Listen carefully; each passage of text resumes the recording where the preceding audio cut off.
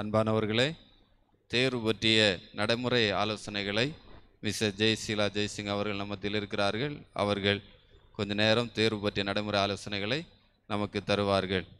அல்லேலூயா.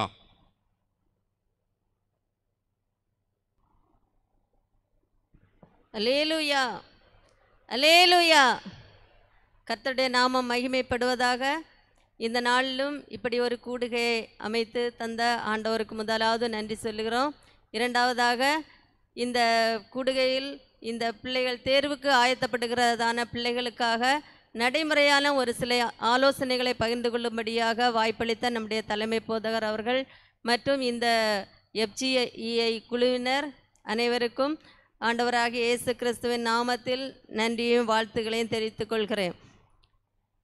முதலாவதாக, நீதிமொழிகள் 16வது அதிகாரம் 21வது வசனம் மற்றும் 23வது வசனத்தை வாசிக்கிறேன். இருதயத்தில் ஞானமுள்ளவன் விவேகி எனப்படுவான், உதடுகளின் மதுரம் கல்வியை பெருக பண்ணும். இருதயத்தில் ஞானமுள்ளவன் விவேகி எனப்படுவான், உதடுகளின் மதுரம் கல்வியை பெருக பண்ணும். ஞானியின் இருதயம் அவன் வாய்க்கு அறிவை ஊட்டும், அவன் உதடுகளுக்கு அது மேன்மேலும் கல்வியை கொடுக்கும். இப்போது இந்த கூடுகையின் நோக்கமே நம்முடைய பிள்ளைகள் உயர்ந்த இடத்தில் வர வேண்டும், தேர்வில் நல்ல முறையில் எழுதி நல்ல மதிப்பெண்கள் பெற வேண்டும். அந்த ஒரு உயர்ந்த எண்ணத்தோடு நம்முடைய பிள்ளைகளும் முன்னுக்கு வர வேண்டும் என்ற ஒரு ஆர்வத்துடன் தான் இந்த கூடுகை நடத்தப்படுகிறது. முதலாவதாக, நாம் கர்த்தருக்கு முதலிடம் தர வேண்டும். இந்த வசனத்தில் நாம் படித்த வண்ணமாக, இருதயத்தில் ஞானமுள்ளவன் விவேகி எனப்படுவான். நம்ம ஜெபம் பண்ணும்போது ஏசப்பாட்ட இந்த வார்த்தையை சொல்லி கேட்கலாம், ஏசப்பா இந்த ஞானத்தை, விவேகமாய் செயல்படுகிற இந்த ஞானத்தை எனக்கு தாங்க அப்படின்னு சொல்லிட்டு பிள்ளைகள் ஜெபம் பண்ணலாம். மட்டும் இல்லை, உதடுகளின் மதுரம் கல்வியை பெருக பண்ணும். நம்முடைய வார்த்தைகளின் மதுரம் கல்வியை பெருக பண்ணும். நம்முடைய வார்த்தைகளில் ஒரு நல்ல நிதானம், நல்ல பொறுமை, ஆண்டவருக்கு பயப்படுகிற வார்த்தைகள் இப்படி இருக்கும்போது ஆண்டவர் நம்மை அதிகமாக உயர்த்துவார், கல்வியில் சிறந்தவர்களாக ஒவ்வொருவரையும் மாற்றுவார். மட்டும் இல்லை, ஞானியின் இருதயம் அவன் வாய்க்கு அறிவை ஊட்டும். அப்போ நம்ம எப்போ ஜெபம் பண்ணாலும் பிள்ளைகள் ஜெபம் பண்ணலாம், ஏசப்பா என்னுடைய இருதயத்தை ஞானியின் இருதயமாய் மாற்றுங்க, என்னுடைய வார்த்தைகள் அறிவை தரும் வார்த்தைகளாக இருக்கட்டும், மற்றவங்களுக்கு பிரயோஜனப்படுகிற வார்த்தைகளாக இருக்கட்டும் அப்படின்னு நம்ம ஒரு வார்த்தை ஜெபம் பண்ணும்போது நிச்சயமாக ஆண்டவர் ஆசீர்வதிப்பாங்க. நமக்கு மட்டும் இல்லை, அவன் உதடுகளுக்கு அது மென்மேலும் கல்வியை கொடுக்கும். நம்முடைய வார்த்தைகள் மூலமாய் ஆண்டவர் நம்மையும் ஆசீர்வதிப்பார். நம்மிடத்தில் ஆலோசனை கேட்கிறவர்கள் மட்டுமல்ல, நம்மிடத்தில் பேசுகிறவர்களுக்கும் அது மிகுந்த பிரயோஜனமாக இருக்கும். முதலாவதாக, இந்த தேர்வுக்கான ஆயத்தங்கள் குறித்து நடைமுறையான ஒரு சில ஆலோசனைகளை இப்போது நம்ம பகிர்ந்து கொள்ளலாம். முடிவில் நான் பேசி முடித்த பிறகு உங்களுக்கு பிள்ளைகள் ஏதாவது டவுட் இருந்தால் கூட நீங்கள் எழும்பி என்ன செய்யலாம், இந்த தேர்வு குறித்ததான ஏதாவது நடைமுறை ஆலோசனைகள் உங்களுக்கு தேவைப்பட்டுன்னா நீங்கள் எழும்பி கேட்கலாம். டவுட்டுகளை என்ன செய்யலாம், முடிஞ்ச அளவு கிளியர் பண்ணலாம். சப்போஸ் இந்த நேரத்தில் கிளியர் பண்ண முடியாதது இருந்ததுன்னா அடுத்து உங்களுக்கு என்ன செய்யலாம், அதற்கான உதவிகள் ஆலோசனைகள் தரப்படும். முதலாவது இந்த வசனத்தில் நம்ம படித்தது போல தான், வார்த்தைகளில் செயல்பாடுகளில் ஒரு நல்ல நிதானம் நமக்கு வேணும். பிள்ளைகள் இனி மே மாதம் கொஞ்சம் நாட்கள் தான் இருக்குது. இது வரைக்கும் நீங்கள் படிச்சிருக்கிறீங்க, ஆனால் இந்த நாட்களில் உள்ள சூழ்நிலைகள் கொஞ்சம் வித்தியாசம். முந்தைய வருடங்களில் பார்க்கும்போது ஒரு வருடம் பிள்ளைகள் படிப்பாங்க, வருட இறுதியில் அவங்க பப்ளிக் எக்ஸாமுக்கு போவாங்க. அப்போ முடிஞ்ச அளவு அவங்க என்ன செய்வாங்க, நல்லா தயாராகி இருப்பாங்க. ஆனாலும் நீங்கள் பயப்பட வேண்டிய அவசியம் இல்லை. இந்த முறை உங்களுக்கு என்ன வகுப்புகள் குறைவான நாட்கள் நடந்தாலும் பாடங்களை என்ன செய்திருக்கிறாங்கன்னா கொஞ்சம் குறைச்சிருக்காங்க, டெலிட்டட் போர்ஷன் தந்திருக்காங்க. அதை உங்கள் ஆசிரியர்கள் நல்ல முறையில் உங்களுக்கு என்ன செய்திருப்பாங்க, தந்திருப்பாங்க. எதை தான் படிக்கணும், எது வேண்டாம், எது டெலிட்டட் போர்ஷன் அந்த மாதிரி தந்திருப்பாங்க. இப்போ நீங்கள் எல்லாரும் படிச்சிருக்கிறீங்க. இப்போ நீங்கள் இதுக்காக என்ன செய்ய வேண்டாம், யாரும் பயப்பட வேண்டிய அவசியம் இல்லை. எப்படி நான் எக்ஸாம் எழுதுவேன், எப்படி அட்டன் பண்ணுவேன், கொஞ்ச நாட்கள் தானே நான் படித்தேன், இல்லை. நீங்கள் படிச்சிருக்கிறீங்க, நல்லா என்ன செய்யலாம், தைரியமாக இருங்க. தைரியமாக என்ன செய்யுங்க, எந்த பதட்டமும் இல்லாமல் நீங்கள் எக்ஸாம் ஃபேஸ் பண்ணலாம். கர்த்தர் உங்களுக்கு அதிகமாக என்ன செய்வார், உதவி செய்வார். ஜெபத்தோட நம்ம காரியங்களை செய்யும்போது நிச்சயமாக வெற்றி உண்டு. அடுத்ததாக நீங்கள் எய்ம் பண்ண வேண்டியது ஃபுல் மார்க்குக்கு, 100% மார்க்கு. பிள்ளைகள் யாரும் கொஞ்சம் இந்த ஒரு சில கேள்விகளை நீங்கள் படிச்சிருப்பீங்க, கொஞ்சம் அரைகுறையாக இருக்கும், 1 பாயிண்ட் 2 பாயிண்ட் ஒரு வேளை தெரியாமல் இருந்திருக்கலாம், ஒரு வேளை அரைகுறையாக இருக்கலாம். அப்படிப்பட்டதை நீங்கள் என்ன செய்ய வேண்டாம், தயவு செய்து ஒதுக்கி வைக்க வேண்டாம். இப்போ நீங்கள் 2 மார்க்கு படிக்கிறீங்கன்னா, கொஸ்டின்ஸ் படிக்கிறீங்கன்னா 2 மார்க்குக்கு எத்தனை பாயிண்ட் எதிர்பார்ப்பாங்க, அதை நீங்கள் என்ன செய்யணும், மனசில் வச்சு இத்தனை பாயிண்ட், இப்போ 2 மார்க் கொஸ்டின் நான் அட்டன் பண்ண போகிறேன்னா இத்தனை என்ன செய்யணும், பாயிண்ட்ஸ் இருக்கணும். அது கணக்கு பண்ணி நீங்கள் என்ன செய்யணும்னா பாயிண்ட்ஸ் படிக்கணும். அது அப்படி நீங்கள் பாயிண்ட்ஸ் மனசில் வச்சு நீங்கள் ஒரு 2 மார்க் கொஸ்டின் அட்டன் பண்ணினீங்கன்னா நிச்சயமாக என்ன செய்யும், ஃபுல் மார்க் உங்களுக்கு கிடைக்கிறதுக்கு வாய்ப்பு இருக்கும். இப்போ எக்ஸாம் பேப்பர் வேல்யூவேஷன் பண்ணும்போது என்ன சொல்லுவாங்கன்னு சொன்னால், 2 மார்க் கொஸ்டினா குறிப்பிட்ட கொஸ்டினுக்கு சொல்லுவாங்க 3 பாயிண்ட் இருந்துன்னா என்ன செய்துருங்க, கொடுத்துருங்க. 3 பாயிண்ட் எழுதியிருந்தாங்கன்னா மார்க் என்ன செய்துருங்க, ஃபுல் மார்க்கு கொடுத்துருங்க, அதில் குறைக்க வேண்டாம். இன்னும் ஒரு காரியம் என்ன சொல்லுவாங்கன்னா, திருத்தும்போது சப்போஸ் அந்த பிள்ளை 2 மார்க்குக்கு இப்போ 3 பாயிண்ட்ஸ் போதும், ஆனால் 4 பாயிண்ட் எழுதியிருக்கு, ஒரு பாயிண்டில் கொஞ்சம் மிஸ்டேக் இருந்து, அப்போனா என்ன சொல்லுவாங்கன்னா, எந்த பாயிண்ட்ஸ் எல்லாம் அவங்க கரெக்டாக எழுதியிருக்காங்களோ அதுக்கு நீங்கள் என்ன செய்திருங்க, 3 பாயிண்ட்ஸ், 4 பாயிண்டில் ஒரு பாயிண்டில் மிஸ்டேக் இருந்து அந்த 3 பாயிண்ட் கரெக்டாக இருந்தால் என்ன செய்திருங்க, ஃபுல் மார்க்கு கொடுத்துருங்கன்னு சொல்லுவாங்க. டீச்சர்ஸ் அப்படியே என்ன செய்திருவாங்க, கொடுத்துருவாங்க. அதனால நீங்கள் அந்த படிக்கும் போதே என்ன செய்யுங்க, இது வரைக்கும் படிச்சிட்டிங்க, இனி ரிவைஸ் பண்ண தான் போகிறீங்க, ரிவிஷன் தான். ரிவிஷன் எக்ஸாமும் முடிஞ்சிருக்கோன்னு நினைக்கிறேன் மேக்ஸிமம். இனி ஒரு எக்ஸாம் ஒரு வேளை இருக்கும்னு நினைக்கிறேன், அப்படி தானே? 3rd ரிவிஷனும் முடிஞ்சா? சில ஸ்கூலில் முடிச்சுட்டாங்க, சிலவங்க திரும்பவும் என்ன செய்கிறாங்கன்னா ரிவிஷன் வைக்கிறாங்க அடுத்து. சரி இருக்கட்டும். ஆனால் நீங்கள் என்ன செய்கிறீங்கன்னா, இப்போ 2 மார்க்கு நீங்கள் ப்ரிப்பேர் பண்ணும்போது இந்த பாயிண்ட்ஸ் மனசில் வச்சு என்ன செய்யுங்க, நீங்கள் ப்ரிப்பேர் பண்ணுங்கள். அதுபோல் 5 மார்க்கு அதை மாதிரி நீங்கள் என்ன செய்யுங்க, பாயிண்ட்ஸ் மனசில் வச்சு இந்த 5 மார்க்கு எத்தனை பாயிண்ட்ஸ் தேவை, முக்கியமான பாயிண்ட் எதெல்லாம் தேவை. ஒருவேளை எக்ஸ்ட்ரா 10 பாயிண்ட்ஸ் எதிர்பார்த்தாங்கன்னு சொன்னால் நீங்கள் ஒரு 11 அல்லது 12 பாயிண்ட்ஸ் என்ன செய்யுங்க, எழுதுங்க. நீங்கள் இதில் எழுதுறதுல ஏதாவது ஒரு மிஸ்டேக் இருந்துன்னு சொன்னால் என்ன செய்வாங்கன்னா, அந்த பாயிண்ட் நீங்கள் கரெக்டாக எதெல்லாம் எழுதியிருக்கிறீங்களோ அதை கவுண்ட் பண்ணி என்ன செய்வாங்கன்னா ஃபுல் மார்க் என்ன செய்வாங்க, தந்துடுவாங்க. அதில் மார்க்கு குறைக்க மாட்டாங்க. அதனால நீங்கள் பிள்ளைகள் அந்த மாதிரி என்ன செய்யுங்க, இப்போ 10 பாயிண்ட்ஸ் எதிர்பார்க்குறாங்கன்னா வெறும் 10 பாயிண்டோட தயவுசெய்து நிற்காதுங்க. ஒரு 2 பாயிண்ட் கூட படித்து 2 பாயிண்ட் கூட எழுதுறது நல்லது. சில பிள்ளைகள் சில நேரங்களில் எழுதுறதுக்கு மடிப்பாங்க, அப்படி இருப்பீங்களோ என்னதோ தெரியாது, எழுதுறதுக்கு கொஞ்சம் கஷ்டப்படுவாங்க. ஏன்னா இதெல்லாம் எதுக்கு எழுதணும், இதுக்கு இவ்வளவு எழுதணுமோ அப்படியெல்லாம் நினைப்பாங்க. அப்படி அந்த மாதிரி சோம்பல்தனம் என்ன செய்யக்கூடாது, யாருக்கும் இருக்கக்கூடாது. அவங்க 5 பாயிண்ட்ஸ் எதிர்பார்த்தாங்கன்னா நம்ம ஒரு பாயிண்ட் கூட எழுதுவோம், 2 பாயிண்ட் கூட எழுதிடுவோம். நீங்கள் என்ன படிச்சிருப்பீங்க, அந்த மாதிரி என்ன செய்யுங்க, எழுதுங்க. அது உங்களுக்கு முழு மதிப்பெண்களே என்ன செய்யும், உங்களுக்கு பெற்றுத்தரும். ஆனால் நீங்கள் எய்ம் பண்ண வேண்டியது எல்லாருமே 100 மார்க்கு. அதில் குறைச்சி 90 இல்லை above 80 இந்த மாதிரி தயவுசெய்து எந்த பிள்ளையும் என்ன செய்யாதுங்க, நினைக்காதுங்க. 100% நீங்கள் எய்ம் பண்ணுங்க, ஜெபத்தோட படிங்க, நிச்சயமாக ஏசப்பா உங்களுக்கு என்ன செய்வாங்க, உதவி செய்வாங்க.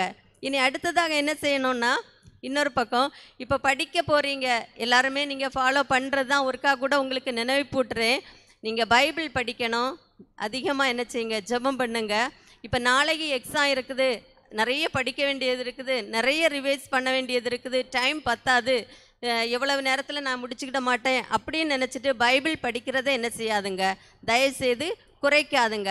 பைபிள் படிக்கிறது, ஜெபம். அதுபோல் சில பிள்ளைகள் நாளைக்கு எக்ஸாம்னா இன்றைக்கி சர்ச்சுக்கு வர மாட்டாங்க, ஏன்னா அதுபோல் ஃபேமிலி ப்ரேயருக்கு வந்து உட்கார மாட்டாங்க, படிக்கிறதுக்கு நிறைய இருக்குது. பேரண்ட்ஸும் என்ன நினைப்பாங்க, ஓ பிள்ளைக்கு நிறைய படிக்க வேண்டியது இருக்குது, சரி படிக்கட்டும் அப்படின்னு நினச்சி கொஞ்சம் உங்களை எக்ஸ்கியூஸ் தர்றதா இருக்கும். ஆனால் அந்த எக்ஸ்கியூஸ் ஜெபம் வேதம் வாசிப்புக்கு எந்த எக்ஸ்கியூஸும் என்ன செய்ய வேண்டாம், தயவுசெய்து வைக்க வேண்டாம். நாளை எக்ஸாம் இருக்கட்டும், பிரச்சனை இல்லை, நீங்கள் ஆராதனைக்கு வந்துட்டு போய் உட்காந்து என்ன செய்யுங்க, படிங்க. நீங்கள் 2 hours படிக்கிற பாடத்தை 1 hourல ஈஸியாக முடிப்பீங்க. ஆண்டவர் உதவி செய்வார். ஞானத்தை தருகிறது கர்த்தர், கர்த்தர் ஞானத்தை தருகிறார், அவர் வாய் நின்று அறிவும் புத்தியும் வரும்னு சொல்லி நம்ம பைபிளில் படிக்கிறோம். நம்ம ஏசப்பாவை நம்பி இருக்கிறோம். நம்ம அந்த நம்பிக்கையோட ஜெபத்தோட நம்ம செய்யும்போது ஏசப்பா உதவி செய்வாங்க. நல்ல ஞாபக சக்திக்காக என்ன செய்யுங்க, ஜெபம் பண்ணுங்க, கர்த்தர் உதவி செய்வார். இந்த மனதளவிலையும் ஃபிசிக்கலாகவும் நம்ம என்ன செய்யணும், பிள்ளைகள் ரெடியாக ப்ரிப்பேர்டாக இருக்கிறது நல்லது. இந்த தேர்வு நாட்களில் இந்த இடையில ரொம்ப லீவ் இருக்குது. இந்த தடவை முன்னே மாதிரி இல்லை, முன்னே 2 days இல்லை 3 days சில எக்ஸாமுக்கு தான் முன்னாடி 1 வீக் இருந்தது. ஆனால் இப்போ 10 டேஸுக்கு மேலே இருக்குதுன்னு நினைக்கிறேன் சில பேப்பருக்கு இடையில. அப்போ அந்த நேரங்களை நீங்கள் எப்படி பயன்படுத்துறது? இப்போது இந்த 3rd ரிவிஷன் ஏகதேசம் முடிய போகுது. சில பிள்ளைகள் படிங்கன்னு சொன்னால் என்ன சொல்கிறாங்கன்னு சொன்னால் தெரியும், எல்லாம் தெரியும், எல்லாம் படித்தாச்சு. அவங்க மேலோட்டமாக பார்ப்பாங்க, எல்லாம் தெரிஞ்சது போல் என்ன செய்யும் இருக்கும். தயவுசெய்து என்ன செய்யாதுங்க, அந்த மாதிரி ஒரு மெத்தனை போக்கு யாரும் வைக்காதுங்க. டெய்லி நீங்கள் அதை டைம் என்ன செய்யுங்க, பிளான் பண்ணுங்க. காலையில் எத்தனை மணிக்கு எழும்புறது, லீவ் தானே அப்படின்னு சொல்லி என்ன செய்கிறாங்க, படுத்துறாதுங்க. குறிப்பிட்ட நேரத்தில் தூக்கத்துலேருந்து என்ன செய்யுங்க, எழும்புங்க. டைம் பிளான் பண்ணி இந்த குறிப்பிட்ட நேரத்துக்குள்ளே இன்றைக்கி நான் இந்த பாடத்தை படிக்கணும். இப்போ இடையில லீவ் இருக்குன்னு சொன்னால் தமிழ் பேப்பர் 10th ஸ்டாண்டர்ட் நினைக்கிறேன் 6th தொடங்குது. அடுத்தது 18th தான் இங்கிலீஷ் பேப்பர் இருக்குது. அப்போ இதுக்கு இடையில இவங்களுக்கு ரொம்ப லீவ் இருக்குது.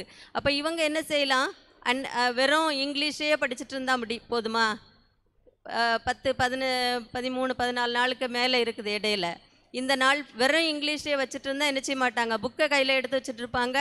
ஆனால் என்ன செய்ய மாட்டாங்க, படிப்பு நடக்காது. அந்த நேரத்தில் இடைநாட்களை என்ன செய்யலாம், கொஞ்சம் கடினமான சப்ஜெக்ட், ஒருவேளை மேக்ஸை என்ன செய்யலாம், கொஞ்சம் ப்ரிப்பேர் பண்ணலாம். அந்த ஃபார்முலாஸ் எல்லாம் என்ன செய்யலாம், திரும்ப எழுதி பார்க்கலாம். இந்த மாதிரி நீங்கள் பண்ணும்போது உங்களுக்கு என்ன செய்யும், மற்ற சப்ஜெக்ட்டுக்கும் இடைவெளி இல்லாமல் இருக்கும்.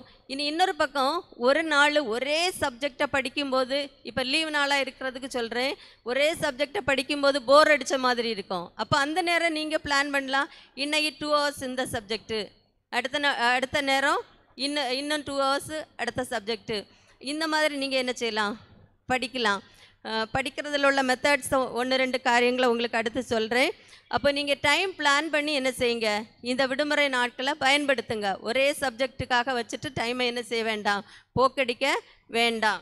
படிக்கும்போது என்ன செய்யுங்கன்னு சொன்னால், அடுத்தது புரிந்து படிக்கிறது ரொம்ப நல்லது. அப்படி தான் படிக்கிறீங்கன்னு நினைக்கிறேன். சில பிள்ளைகள் கேட்கும்போது என்ன சொல்கிறாங்கன்னா, புரிந்து தான் படிக்கிறேன்னு சொல்கிறாங்க, ஆனால் மக்கப் பண்ணியிருப்பாங்க. ஏன்னா நம்ம கொஸ்டின் கேட்கும்போது தெரியும், இடையில என்ன செய்வாங்க, நிற்பாங்க. நின்றுட்டு திரும்ப அடுத்த பாயிண்ட்ஸ் எடுக்கிறதுக்கு என்ன செய்யலை, தெரியலை.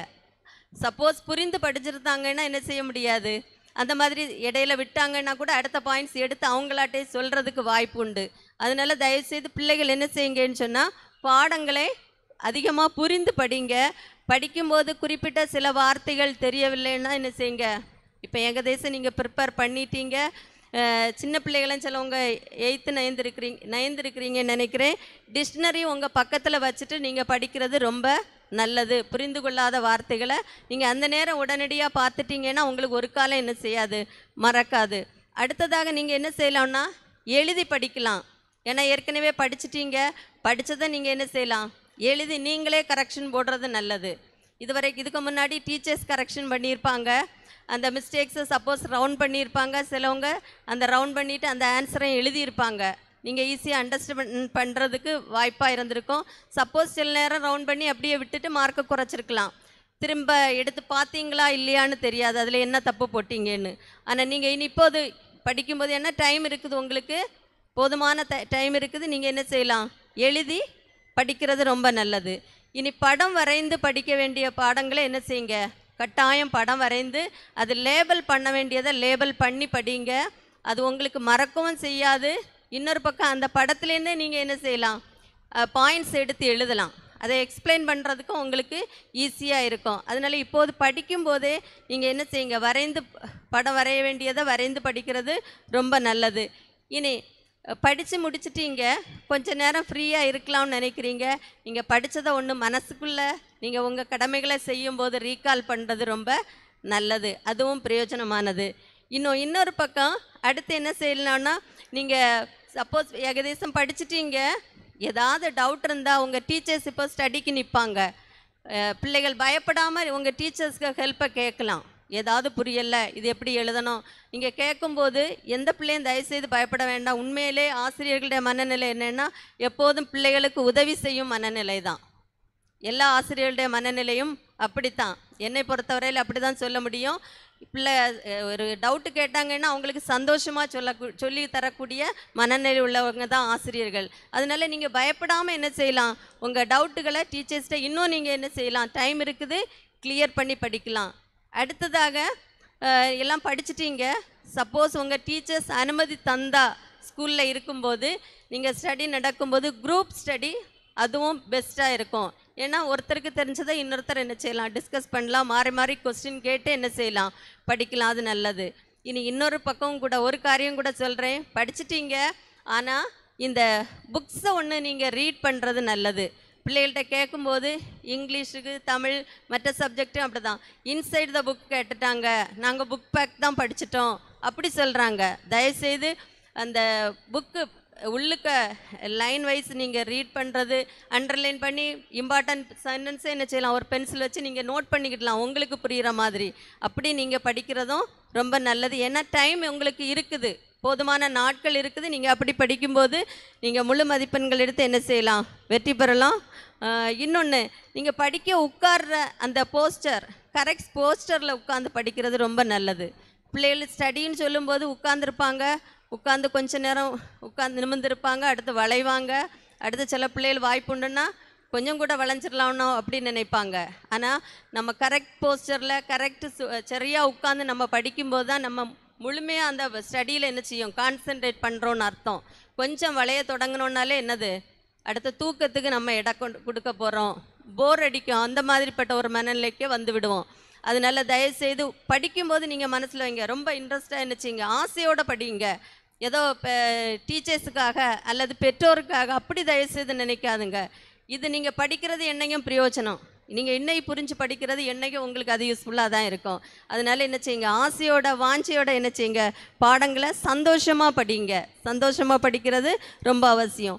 இனி ரெஸ்ட் எடுக்க வேண்டிய நேரத்தில் கட்டாயம் ரெஸ்ட் எடுக்க வேணும். ரெஸ்ட்டு ரொம்ப உங்களுக்கு அவசியமானது. அடுத்தது ஃபுட்டு, ஹெல்த்தி ஃபுட்டு சாப்பிட்றது ரொம்ப நல்லது. ஹெல்த்தியாக இருக்கணும், படிக்கணும், எக்ஸாம் இருக்குது அதனால் நான் ரொம்ப ப்ரிப்பேர் பண்ண வேண்டியது இருக்குதுன்னு சாப்பாடை குறிப்பிட்ட நேரங்களில் சாப்பிடாம, தண்ணி குடிக்க வேண்டிய நேரத்தில் தண்ணீர் குடிக்காமல் அப்படி இருக்கும்போது உங்கள் ஹெல்த்தை டவுன் ஆக செய்யும். அதனால் ஹெல்த்தி ஃபுட்டு சாப்பிட்றதும் ரொம்ப நல்லது. அடுத்ததாக இந்த சப்ஜெக்ட் வைஸ் முக்கியமான 1-2 காரியங்களை சொல்கிறேன். தமிழ் படிக்கிறீங்க, லாங்குவேஜ் படிக்கும்போது முக்கியமாக மனப்பாட செய்யுள் படிப்பீங்க. தொடக்கத்தை கேட்டிருப்பாங்க, சிலது முடிவை கேட்டிருப்பாங்க. நீங்கள் வரிசையாக நீங்கள் இது வரைக்கும் படிச்சிருப்பீங்க, நீங்கள் ஒரு தடவை கூட படித்து எழுதி பார்க்குறது, நீங்கள் திரும்பவும் ரீகால் பண்ணுறது ரொம்ப நல்லது. உங்களுக்கு தேர்வுக்கு அது மிகுந்த பிரயோஜனமாக இருக்கும்.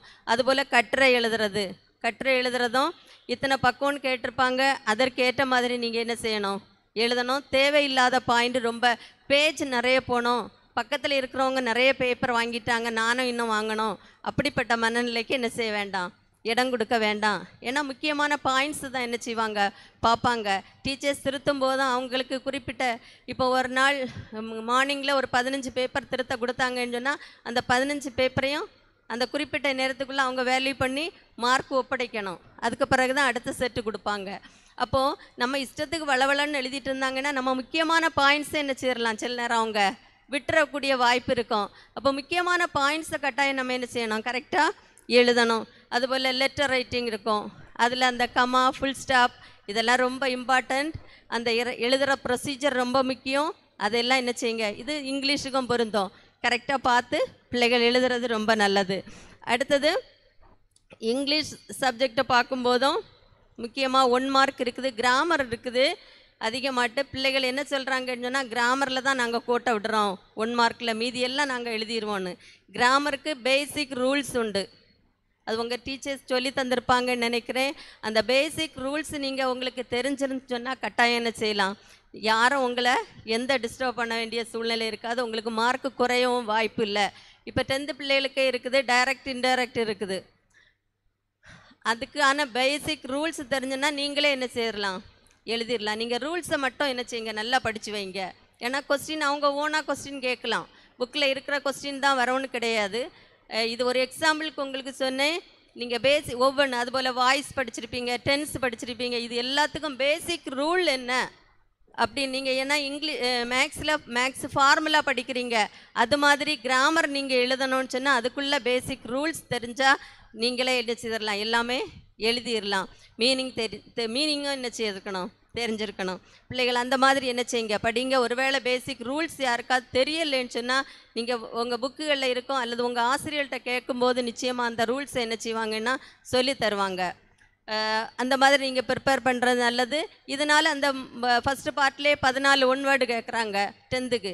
அந்த 14 ஒன் வேர்டுக்கு நீங்கள் என்ன செய்திடலாம், மார்க் வாங்கிடலாம். அதுக்கு பிறகு 1 மார்க் இருக்குது, 2 மார்க் இருக்குது. நீங்கள் பார்த்து படிங்க. ஈஸியாக அட்டன் பண்ணுற கொஸ்டின்ஸை என்ன செய்யுங்க, நல்லா சூஸ் பண்ணுங்கள். 10th ஸ்டாண்டர்ட் அதுபோல் 11th 12th அதுபோல் எந்த கொஸ்டின் ஈஸியாக எழுதுனா அதிக மிஸ்டேக் இல்லாமல் கரெக்டாக எழுத முடியுமோ அந்த மாதிரி நீங்கள் என்ன செய்யுங்க, சூஸ் பண்ணும்போது கரெக்டாக சூஸ் பண்ணி எழுதுங்க.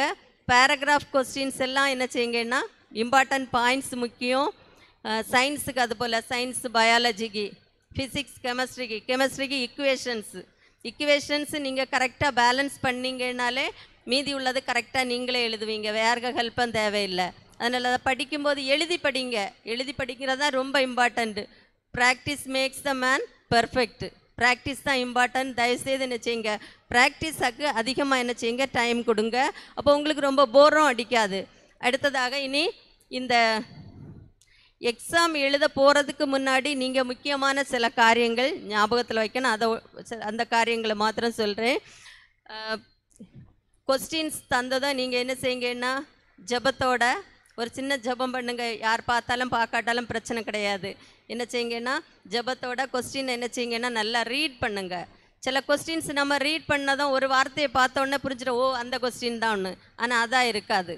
கொஸ்டின் என்ன கேட்டிருக்கிறாங்க, அதில் என்ன மேட்டர் இருக்குன்னு கொஸ்டினை நிதானமாக ரீட் பண்ணுங்கள். ரீட் பண்ணி அதுக்கேற்ற ஆன்சரை என்ன செய்யுங்க, எழுதுங்க.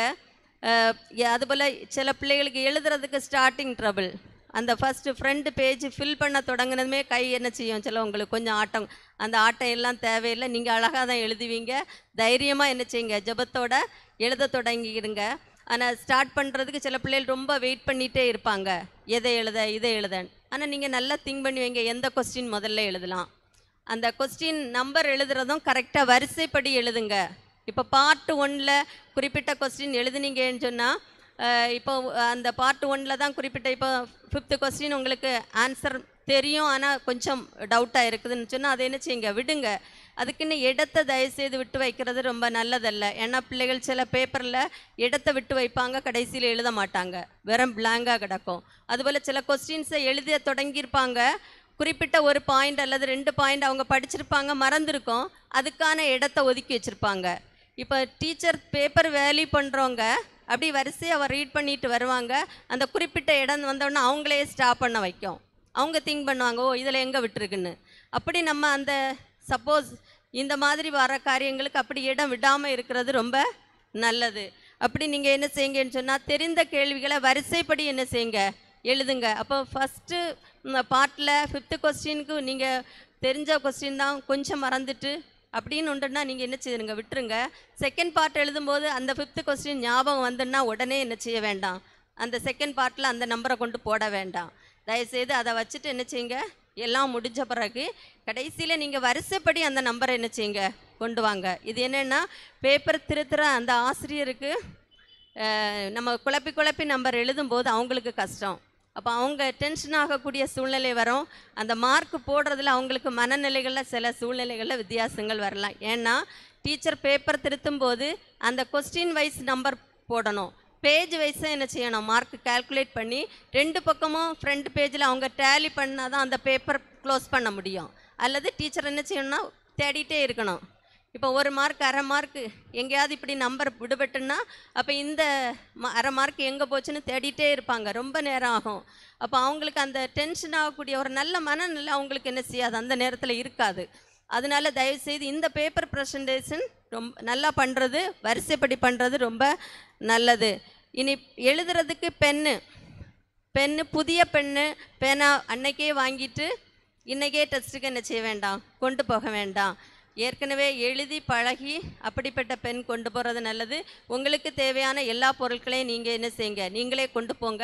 மற்றவங்கக்கிட்ட வாங்கணும், பென்சில் வாங்கணும், எரேசர் எதுவாக இருந்தாலும் தயவுசெய்து மற்றவங்க உதவியை நாடாமல் இருக்க வேண்டாம், நாட வேண்டாம்.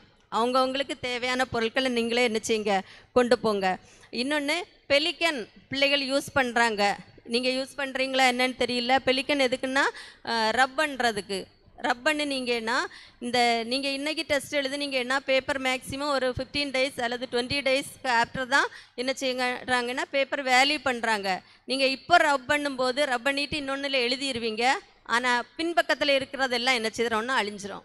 பின்பக்கம் அடுத்த பேஜ்லேயும் சில நேரம் என்ன செய்யும் அழிஞ்சிரும். நம்ம சில பேப்பர் பார்க்கும்போது நம்பர் இருக்கும், ஆனால் ஆன்சர் இருக்காது. ஏன்னா காரியம் இப்படி பிள்ளைகள் ரப் பண்ணியிருப்பாங்க. அது அந்த லிக்விட் தானே, அது என்ன செய்யுதுன்னா மற்ற இதை என்ன செய்ய அந்த நேரம் உங்களுக்கு தெரியும் எழுதுனது போல் இருக்கும், ஆனால் அது என்ன செய்யுது மறைஞ்சிரும். அதனால் யாரும் தயவுசெய்து பிள்ளைகள் 10th 11th 12th பெலிக்கன் நீங்கள் யூஸ் பண்ணவே செய்யாதுங்க. உங்கள் ஆன்சர் என்ன செய்கிறோன்னா மறைஞ்சு போயிடும், அழிஞ்சிரும். அதனால் பெலிக்கன் யூஸ் பண்ண வேண்டாம். இன்னொரு பக்கம் இந்த பிளாக் பென் பிள்ளைகள் யூஸ் பண்ணுறாங்க. ஆனால் இன்னொரு பக்கம் நான் ஒரு தடவை பேப்பர் வேல்யூஷனுக்கு போன நேரம் தான் சொன்னாங்க, இந்த சில டீச்சர்ஸ் அந்த பிளாக்கை ப்ரிஃபர் பண்ண மாட்டாங்கன்னு. நம்ம இல்லை, சிலவங்க நம்ம பேப்பருங்க நம்ம டிஸ்ட்ரிக்டில் உள்ளது மேக்ஸிமம் மற்ற டிஸ்ட்ரிக்ட் தான் போகுது. அந்த சில குரூப் அவங்க சிலவங்களுக்கு அந்த பிளாக் கலர் பிடிக்காமன்னா அப்படி ஏதோ அவங்களுக்கு இருக்குது. அதனால என்ன செய்ய மாட்டாங்கன்னா, ஏற்கனவே ஒரு மீட்டிங் நான் இந்த மாதிரி 10th பிள்ளைகளுக்காக அட்டன் பண்ண நேரத்தில் டீச்சர்ஸ் ஷேர் பண்ணது, கவர்மெண்ட் டீச்சர்ஸ் ஷேர் பண்ணது, பிளாக் பென்னு மேக்ஸிமம் இடையில யூஸ் பண்ணாமல் இருக்கிறது நல்லது. பென்சில் வச்சு என்ன செய்யலாம், பிள்ளைகள் கோடு போடலாம், இம்பார்ட்டன்ட் பாயிண்ட்ஸ், அது ரொம்ப நல்லது. இனி இன்னொரு பக்கம் ஸ்பெல்லிங் மிஸ்டேக் ஆனது, கொஞ்சம் தவறானது, உங்களுக்கு டவுட்டானதை தயவுசெய்து என்ன செய்ய வேண்டாம், அப்படி கோடு போட்டு காட்ட வேண்டாம்.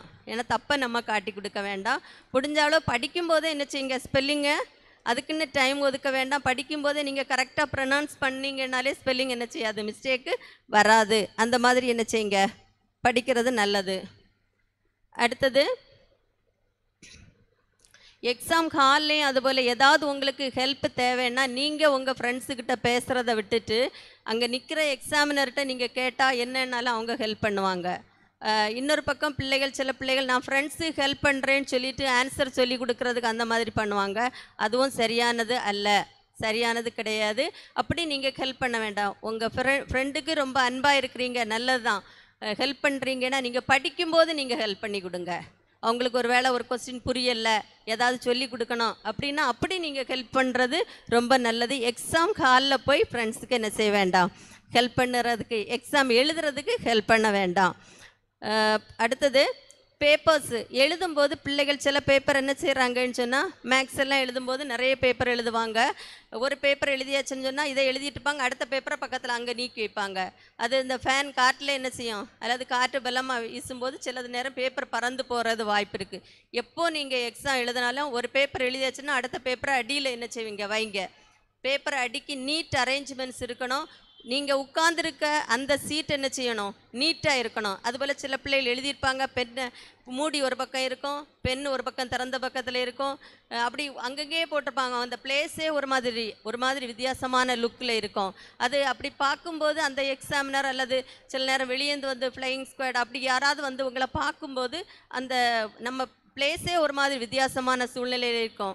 அதனால் அந்த மாதிரி இல்லாமல் நம்ம உட்கார்ந்துருக்கிற இடத்துல என்ன செய்யணும், நம்ம திங்ஸுகளை நீட்டாக வச்சுருக்கணும். பேப்பர்ஸும் நீட்டாக என்ன செய்யுங்க, அடுக்கி வச்சு எழுதுங்க. பேப்பரை அங்கங்கே வைக்காதுங்க தயவுசெய்து. சில பிள்ளைகள் எவ்வளோ தான் சொன்னாலும் அந்த மாதிரி தான் செய்கிறாங்க. ஒரு பேப்பரை எழுதிட்டு பக்கத்தில் இன்னொன்று வெயிட்டை தூக்கி பென்சிலே வைப்பாங்க. அது என்ன செய்யும், மொத்தத்தில் பறந்து போகும். இவங்களும் பின்னாடி எழும்பி போயிட்டுருப்பாங்க. அந்த மாதிரி டைமுக்கு என்ன செய்ய வேண்டாம், இடம் கொடுக்க வேண்டாம். அதுபோல் டீச்சர்ஸ் சொல்கிற இன்ஸ்ட்ரக்ஷனு என்ன செய்யுங்க, நல்லா கவனிங்க. உங்களுக்கு எது எப்படி எழுதணுமோ அதான் முதலாவது அவங்க இன்ஸ்ட்ரக்ஷன் கொடுப்பாங்க. அதை கரெக்டாக என்ன செய்யுங்க, ஃபாலோ பண்ணுறது நல்லது.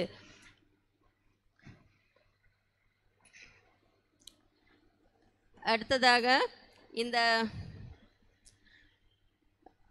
பிள்ளைகள் பெற்றோரும் இருக்கிறீங்க, பெற்றோருக்காக 1-2 ஆலோசனைகள்.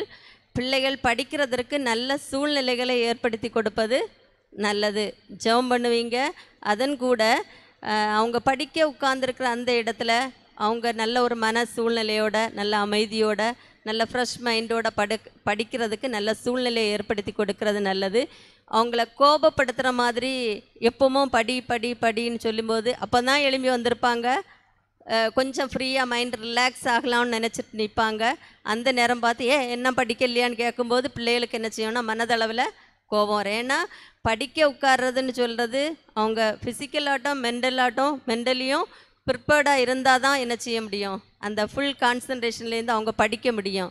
அதனால் தயவுசெய்து பெற்றோர்களும் இந்த காரியத்தில் ஒத்துழைப்பு கொடுக்கறது நல்லது. பிள்ளைகளுக்கு நல்ல சூழ்நிலையை உருவாக்கி கொடுங்க. அதிகமாக ஜெபம் பண்ணுங்க, நிச்சயமாக ஆண்டவர் உதவி செய்வார்.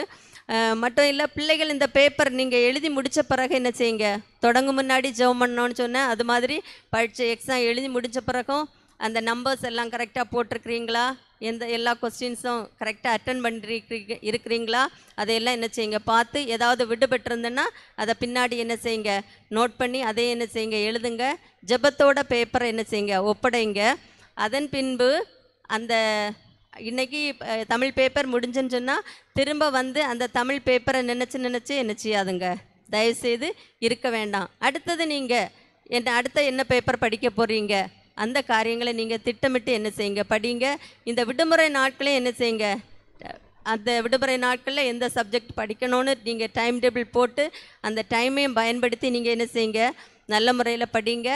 உங்கள் ரிசல்ட் வாரது வரைக்கும் தயவுசெய்து நீங்கள் என்ன செய்யுங்க, பிள்ளைகள் கட்டாயம் ஜெபம் பண்ணுங்க. அது ரொம்ப அவசியமானது. ஆண்டவருடைய கிருபையும் இரக்கமும் தயவும் உங்களுக்கு அதிகமாக இருக்கும்.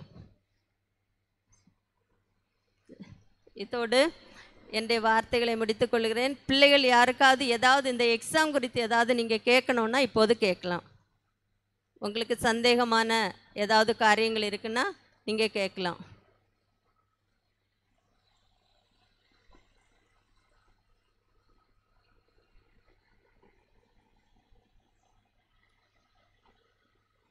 இல்லையா? யாருக்கும் டவுட் இல்லை? சரி, கர்த்தர் ஒவ்வொருவரையும் ஆசீர்வதிப்பார். நீங்கள் நல்லா எக்ஸாம் படிங்க, நல்லா எழுதுங்க. ஆண்டவர் நல்ல மதிப்பெண்களோடு உங்களுக்கு வெற்றி பெற உதவி செய்வார். நாங்களும் எல்லாரும் ஜெபம் பண்ணுவோம், நீங்களும் ஜெபத்தோடு செய்யுங்க. கர்த்தர் நம்மை ஆசீர்வதிப்பாராக. அல்லேலூயா.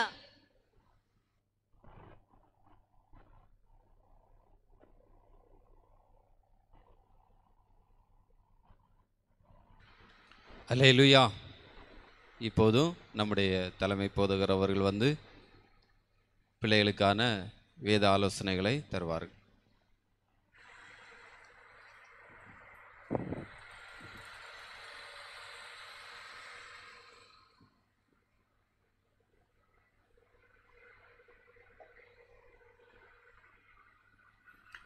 Praise the Lord. Hallelujah. Hallelujah. ஆண்டவர் இயேசு கிறிஸ்துவின் இனிய நாமத்தில் இன்றைக்கு இந்த விசேஷித்த கூட்டத்திலே பங்கு பெற்று கொண்டிருக்கிற உங்கள் ஒவ்வொருவருக்கும் அன்பின் வாழ்த்துக்களை நான் தெரிவித்துக் கொள்கிறேன். நம்முடைய சபையிலே பொது பரீட்சை எழுதப் போகிற பிள்ளைகளை குறித்த பாரத்தோடு உங்களுக்காக ஜெபம் பண்ணவும் உங்களுக்கு எங்களால் இயன்ற சில ஆலோசனைகளை தரவும் வேண்டும் என்று இந்த நல்ல கூட்டம் ஆயத்தம் செய்யப்பட்டது. குறிப்பாக இந்த சபையில் எஜுகேஷன் அதாவது நம்முடைய ஸ்தாபனத்தில் ஒரு எஜுகேஷன் இன்ஸ்டிடியூட்ஸ் போர்டு இருக்கிறது. அதுபோல் நம்முடைய சபையிலும் அந்த ஸ்தாபனத்தில் அந்த எஜுகேஷன் இன்ஸ்டிடியூஷன்ஸ் போர்டு என்ன பணிகளை செய்கிறார்களோ அதுபோல் இங்கே சபைக்குள் அதை ஊக்குவிக்கிறதுக்குன்னு சொல்லி கடந்த வருஷம் நாம் சபையிலும் அப்படி ஒரு குழு நியமித்தோம். அந்த அருமையான குழுவினர் தான் இன்றைக்கு இந்த கூட்டத்தை ஆயத்தம் பண்ணியிருக்கிறார்கள். ஆகவே அந்த குழுவை சேர்ந்த சகோதரங்களுக்கு சகோதரிகளுக்கு இயேசுவின் நாமத்தில் வாழ்த்துக்களை நான் தெரிவித்துக் கொள்ளுகிறேன். இது நல்ல முயற்சி. வருஷந்தோறும் இதை செய்யும் பொழுது பிள்ளைகளுக்கு மிகுந்த பிரயோஜனமாக காணப்படும். தொடர்ந்து இந்த அறிவிப்பை கேட்ட பொழுது பெற்றோர்கள் உங்கள் பிள்ளைகளோடு கூட நீங்கள் வந்திருக்கிறீர்கள். எங்களுக்கு மிகுந்த சந்தோஷம். ஏன்னா பெற்றோர்களுக்கு பிள்ளைகளுடைய படிப்பிலே மிகுந்த பங்கு இருக்கிறது. அதிலும் இந்த பரீட்சை நேரம், பொது பரீட்சை நேரம் என்பது பிள்ளைகளுக்கு டீச்சர்ஸ் அறிவை ஊட்டுவார்கள், கல்வியை கற்பிப்பார்கள். மற்றபடி உள்ள சகல சப்போர்ட்டுகளும் பெற்றோரால் தான் செய்ய முடியும். ஒரு சரீர பிரகாரமாக அவர்களுக்கு நல்ல உணவுகள் கொடுத்து, ஓய்வு கொடுத்து, அவர்களை நல்ல முறையில் வைத்திருப்பது, வீட்டிலே ஒரு நல்ல சமாதானமான சூழ்நிலை அவர்களுக்கு இயன்றவரை உருவாக்கி கொடுப்பது, மனதளவிலே அவர்களை திடப்படுத்தி நிறுத்துவது போன்றதெல்லாம் பெற்றோர்களுக்கு ஒரு பெரிய பங்களிப்பு இருக்கிறது. ஸோ அதையெல்லாம் நீங்கள் உணர்ந்து நீங்களும் வந்திருப்பது மிகுந்த சந்தோஷம். உங்களுக்கு இயேசுவின் நாமத்தில் அன்பின் வாழ்த்துக்களை நான் தெரிவித்துக் கொள்கிறேன். அருமையான பிள்ளைகள், இந்த வாய்ப்பை பயன்படுத்தும்படி நீங்கள் பலர் கடந்து வந்திருக்கிறது எங்களுக்கு மிகுந்த சந்தோஷம். இப்பொழுது 9th 10th 11th 12th சரிதானே? இப்போ 9th இருந்தே காமன் எக்ஸாம் தானே, இப்போ பப்ளிக் எக்ஸாம் தானே, அடுத்த வருஷத்துல இருந்தா. இப்போ நீங்க எல்லாரும் வந்திருப்பது எங்களுக்கு மிகுந்த மகிழ்ச்சி. உங்களுக்கு நிச்சயமாக இந்த கூட்டத்தில் கிடைக்கப்படுகிற ஆலோசனைகளும் உங்களுக்காக நாங்கள் ஜெபம் பண்ணுகிறதும் இப்பொழுது மட்டுமல்ல, தொடர்ந்தும் உங்களுக்காக நாங்கள் ஜெபிப்போம். நிச்சயம் அது உங்களுக்கு ரொம்ப ஹெல்ப்ஃபுல்லாக இருக்கும். நீங்கள் வந்ததில் மிகுந்த சந்தோஷம். உங்களுக்கும் நான் வாழ்த்துக்களை தெரிவித்துக் கொள்கிறேன். குறிப்பாக இன்றைய தினம் நம் நடுவிலே வந்து நமக்கு நல்ல நடைமுறை ஆலோசனைகளை வழங்கின சகோதரி ஜெயஸ்ரீலா ஜெயசிங் அவர்களுக்கு என்னுடைய அன்பான வாழ்த்துக்கள்.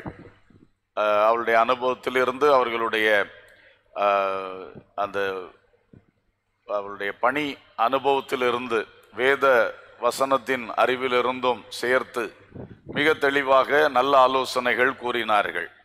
எல்லாரும் மைண்ட்ல ரெக்கார்ட் பண்ணி வச்சிருப்பீங்கன்னு நம்புகிறேன். இதை கடைபிடித்தீங்கன்னு சொன்னால் உங்களுக்கு ரொம்ப யூஸ்ஃபுல்லாக இருக்கும்.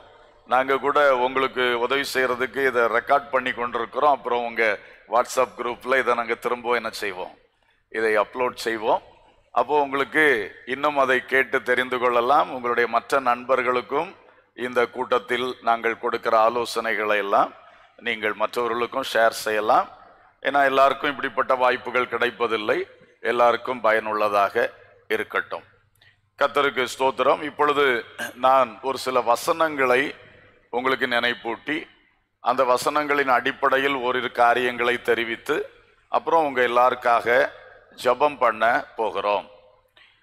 அன்பானவர்களே, பரிசுத்த வேதாகமம் நமக்கு ஆவிக்குரிய வாழ்வுக்கு, பரலோக பயணத்துக்கு அநேக நல்ல ஆலோசனைகளை தருகிறது. அதோடு கூட இந்த உலக வாழ்க்கையிலே நம்முடைய படிப்பு, நம்முடைய வேலை, குடும்பம் போன்ற உலக வாழ்க்கையினுடைய ஒவ்வொரு காரியத்துக்கும் பைபிள் நமக்கு நல்ல ஆலோசனைகளை வழங்குகிறது, நல்ல வழிகாட்டுதல்களை தருகிறது. அதனால வசனம் எப்பொழுதும் மிகவும் முக்கியமான காரியம். கர்த்தருக்கு ஸ்தோத்திரம். எப்பொழுதும் மிக முக்கியத்துவம் வாய்ந்த ஒரு வசனம் என்னவென்று சொன்னால், நீதிமொழிகள் 21வது அதிகாரம் 31வது வசனம். குதிரை யுத்த நாளுக்கு ஆயத்தமாக்கப்படும், ஜெயமோ கர்த்தரால் வரும். குதிரை யுத்த நாளுக்கு ஆயத்தமாக்கப்படும், ஜெயமோ கர்த்தரால் வரும். இது ஒரு அழகான வார்த்தை. ஜெயம் கர்த்தரால் தான் வரும். நீங்க எக்ஸாம் எழுத போறீங்க, அந்த ரிசல்ட், அதில் வரக்கூடிய வெற்றி நிச்சயமாக கர்த்தரால் தான் வருகிறது. அதில் எந்த சந்தேகமும் இல்லை. ஏன்னா பல சூழ்நிலைகள் இருக்கிறது. இப்போ நம்முடைய சகோதரி அவர்கள் சொல்லி கொண்டிருக்கும் பொழுதே நமக்கு புரிகிறது. ஒன்று, உங்கள் படிப்பு, உங்க பிரயாசம், அது ஒரு பக்கம் இருக்கிறது, அது கரெக்டா இருக்கணும். அப்புறம் அந்த எக்ஸாம் டைம்ல உங்க சரீர சூழ்நிலை, மன சூழ்நிலை எல்லாமே நல்லா இருக்கணும். அந்த எக்ஸாம் ஹாலில் கூட நல்ல ஒரு சூப்பர்வைசர் வரணும். சில சூப்பர்வைசர்ஸே டிஸ்டர்பன்ஸாக இருப்பாங்க சில சமயம், அவங்களுடைய பிஹேவியர், அவங்க சத்தம் போடுறது, பேசுறதெல்லாம். அப்போ அங்கே காரியம் வாய்க்கணும். அடுத்தது, நீங்கள் எல்லாம் எழுதி கொடுத்துட்டு வந்தாலும் வேல்யூவேஷன், அது குறித்தும் சொன்னார்கள். ஏன்னா டீச்சர்ஸும் மனிதர்கள் தானே. அப்போ வேல்யூவேஷன், உங்கள் பேப்பரை வேல்யூ பண்ண டைமில் அவருக்கு என்ன மூடு இருக்கும், அவங்களுக்கு என்ன மாதிரி ஒரு சிச்சுவேஷன் இருக்கும் இல்லையா? சில வேளை அப்படி நிறைய திருத்திட்டு வந்துட்டு அப்படியே போயிடலாம். சில சமயம் கருத்தை செய்யாமல் இருந்துடலாம். இப்படிலாம் நிறைய பிரச்சனைகள் இருக்கு, ஒவ்வொரு கட்டத்திலையும் இருக்கு. அப்போ அதனால நம்ம ஒரு பக்கம் குதிரை யுத்த நாளுக்கு ஆயத்தமாக்கப்படும் சொன்ன மாதிரி நம்ம சைடில் எவ்வளோ தூரம் ஒரு ஒன்றுலையும் குறைவு வச்சிடாம, கோட்டை விட்டுறாம எல்லா சைடையும் நம்ம இது பண்ணணும், நம்ம சைடு. அதே வேளையில் நான் இப்போ சொன்னது மாதிரி நிறைய பேர் கையில் அது இருக்கு, உங்க ஒரு ஆள் கையில் இல்லை விஷயம். அதனால நம்ம கர்த்தரை விசுவாசித்து ஒவ்வொரு காரியத்துக்காகவும் தேவனிடத்தில் ஜெபம் பண்ணி அந்த கர்த்தர் மேல் நம்பிக்கையாக இருக்கணும். அப்போ நம்ம சைடும் கிளியரா இருக்கிறது, நம்மளுக்கு கிடைச்ச வாய்ப்பெல்லாம் பயன்படுத்தணும், வீணடிக்கல, விளையாடிட்டு இருக்கல, பொறுப்பு இல்லாமல் இருக்கல, நல்லா பண்ணோம், முடிந்த அளவு நல்லா படித்தோம், நல்ல முறையில் எழுதணும். இது குதிரையுடைய வேலை. குதிரை யுத்த நாளுக்கு நல்ல ஆயத்தமாகப்பட்டாச்சு. இனி குதிரை யுத்த களத்தில் போகும்போது ஜெயம் கர்த்தரால் வரும். அல்லேலூயா. ஸோ இந்த விசுவாசமும் இருக்க வேண்டும், விடாமுயற்சியும் இருக்க வேண்டும். ஒரு பக்கம் ஆண்டவர் மேல நல்ல ஃபெய்த், ஆண்டவர் செய்வார், ஆண்டவர் நோக்கி ஜெபம் பண்றது. மறுபக்கம் நம்முடைய விடாமுயற்சி, இதெல்லாம் நம்ம கேள்விப்படுறோமோ, நமக்கு என்னெல்லாம் தெரியுதோ அதெல்லாம் பயன்படுத்தி நன்றாக செய்ய வேண்டும் என்கிற விஷயம். இந்த ரெண்டையும் நீங்க செய்யும் பொழுது நிச்சயமாக மிகப்பெரிய பிரயோஜனமாக இருக்கும். நான் 12th எக்ஸாம் எழுதும் பொழுது நாங்கள் அநேகர் சேர்ந்து 2-3 டியூஷன் போவோம். ஒரு நாளைக்கு இந்த டியூஷன், அடுத்த நாளைக்கு அந்த டியூஷன், இப்படி கும்பலா போய் வாத்தியார் வீட்டில் உட்காந்து படிக்கிறது. பாதி பேர் ஒரே விளையாட்டு. கூட்டம் கூடுனா என்ன ஆகும்? ஒரே விளையாட்டு. ஆனால் அதில் 1-2 பேர் நல்லா படிப்பார்கள். அப்போ அதில் ஒருத்தன் அவர் கேள்வி கேட்டு முடிச்சோன்னே வார்த்தை சொல்லுவான். ஒன் வேர்டெல்லாம் அப்படி டக்கு டக்கு டக்கு டக்குன்னு சொல்லிக்கிட்டே இருப்பான், பயங்கரமாக படிப்பான். அவன் நல்லா படித்து எக்ஸாம் அன்னைக்கு ஹாலுக்கு வர்றான். 2 பேர் கைத்தாங்கலாக கொண்டு வர்றாங்க. அவன் பயங்கரமான காய்ச்சல். ஆனால் ஆண்டவர் கிருபையினால நல்லா ஸ்கோர் பண்ணிட்டான். ஆனால் அவன் எதிர்பார்த்த அளவு ஸ்கோர் பண்ண முடியல, நல்லா ஸ்கோர் பண்ணிட்டான். அதான் சொல்றது சூழ்நிலைகள். அப்போ இதுக்கெல்லாம் தான் ஜெபம் தேவை. வெறும் படிப்பு, குதிரை மட்டும் ரெடி பண்ணிட்டு இருந்தா போதாது. தேவனுடைய தயவையும் நம்ம ஆரம்பத்திலேருந்தே என்ன செஞ்சுட்டே இருக்கணும், நாடிக்கிட்டே இருக்கணும். ஆனால் ஆண்டவர் கிருபையினாலே அவன் பிறகு நல்லா வந்தான். கன்னியாகுமரி டிஸ்ட்ரிக்டில் அவன் சீஃப் சிவில் இன்ஜினியராக வேலை பார்த்து கொண்டிருக்கிறான். அந்த அளவுக்கு ஆண்டவர் உயர்த்தினார். ஆனால் படிப்பில் அவ்வளவு சவால்கள் இருக்கிறது, பரீட்சை எழுதுறதுலையும் அவ்வளோ போராட்டங்களும் இருக்கிறது. ஆனால் மறுபக்கம் நமக்கு ஒரு பெரிய ஒரு தைரியம் என்னவென்றால், ஜெயம் கர்த்தரால் வரும், ஜெயமோ கர்த்தரால் வரும். அல்லேலூயா. கர்த்தர் ஜெயத்தை தருகிறவர். இந்த எல்லா சவால்கள், ஏன்னா பிசாசு நம்முடைய எதிர்காலத்துக்கு எதிராக போராடுவான், அவனும் சில காரியம் செய்ய நினைப்பான், நம்மளே சில காரியத்தில் குறைவுள்ளவர்களா இருப்போம், நிறைய விஷயங்கள் இருக்கிறது. அதனாலே நீங்கள் உங்கள் மனதை நன்றாக இது பண்ணுங்க. முதல்ல தேவனை தேட வேண்டும், தேவனிடத்தில் கிருபையை நாட வேண்டும். அடுத்தது நாமும் நல்ல விடாமுயற்சியாக படிக்க வேண்டும் என்பதை நீங்கள் எப்பொழுதும் மனதிலே பதித்து வைத்துக் கொள்ளுங்கள். அடுத்ததாக 2 கொரிந்தியர் 12வது அதிகாரம் 9வது வசனத்தில் இப்படி சொல்லி இருக்கிறது, என் கிருபை உனக்கு போதும், பலவீனத்திலே என் பலம் பூரணமாய் விளங்கும். கர்த்தருக்கு ஸ்தோத்திரம். அப்போ கர்த்தர் ஒரு நல்ல வாக்குத்தத்தம் தந்திருக்கிறார். பலவீனத்தில் என் பலம் பூரணமாய் விளங்கும், என் கிருபை உனக்கு போதும். ஒருவேளை சில பிள்ளைகள் சரீரத்தில் பலவீனத்தோடு இருக்கிறீர்கள். உங்களுக்கு எல்லாரை போல நைட் ஸ்டடி போட முடியல. ஒரு நாள் நைட் ஸ்டடி போட்டா அடுத்து தலைவலி வந்துவிடும், சில பிரச்சனைகள் வந்துவிடும். என் சரீரத்தின் பலவீனத்தின் காரணமாக நான் அப்படியெல்லாம் படிக்க முடியல. சில நைட் ஸ்டடி இல்லை, சாதா பகல் நேரத்திலே கொஞ்சம் டைம் கூடுதலாக படித்தாலே தலைவலி ஏற்படக்கூடிய பிள்ளைகள் உண்டு. வேறு சில பிரச்சனைகள், கண்ணுக்கு சில பிரச்சனைகள் உள்ளவர்கள் உண்டு. சரீரத்தில் சில பலவீனம், சிலருக்கு கொஞ்சம் டென்ஷன் ஆனால் அவ்வளோதான், வயிற்றெல்லாம் கொமட்டிட்டு வந்துடும், வயரெல்லாம் ஒரு மாதிரி பண்ணிடும். அப்படி சிலருக்கு இருக்கும். சாதா சின்ன ஒரு காரியத்தில் டென்ஷன் ஆனாலே என்னென்னமோ பண்ணிடும். இப்படி ஏதோ சில பலவீனங்கள் உங்களில் இருக்கும் என்றால் இந்த வசனத்தை நீங்கள் நன்றாக என்ன செய்து கொள்ளுங்கள், பற்றி கொள்ளுங்கள். கர்த்தர் அழகாய் சொல்லி இருக்கிறார், உன் பலவீனத்தில் பலவீனத்தில் என் பலம் பூரணமாய் விளங்கும், என் கிருபை உனக்கு போதும். இந்த வார்த்தையை நீங்கள் பற்றி கொண்டு இப்பொழுது இருந்தே டெய்லி ஒரு நேரமாவது இதுக்கு ஜெபம் பண்ணுங்க. ஆண்டவரே, எனக்கு இப்படி சரீரத்தில் சில பலவீனம் இருக்கிறது. இனி சிலருக்கு மனசுலயும் சில வீக்னஸ்கள் இருக்கிறது இல்லையா? மனதிலும் அப்படிதான், தாங்க முடியாது.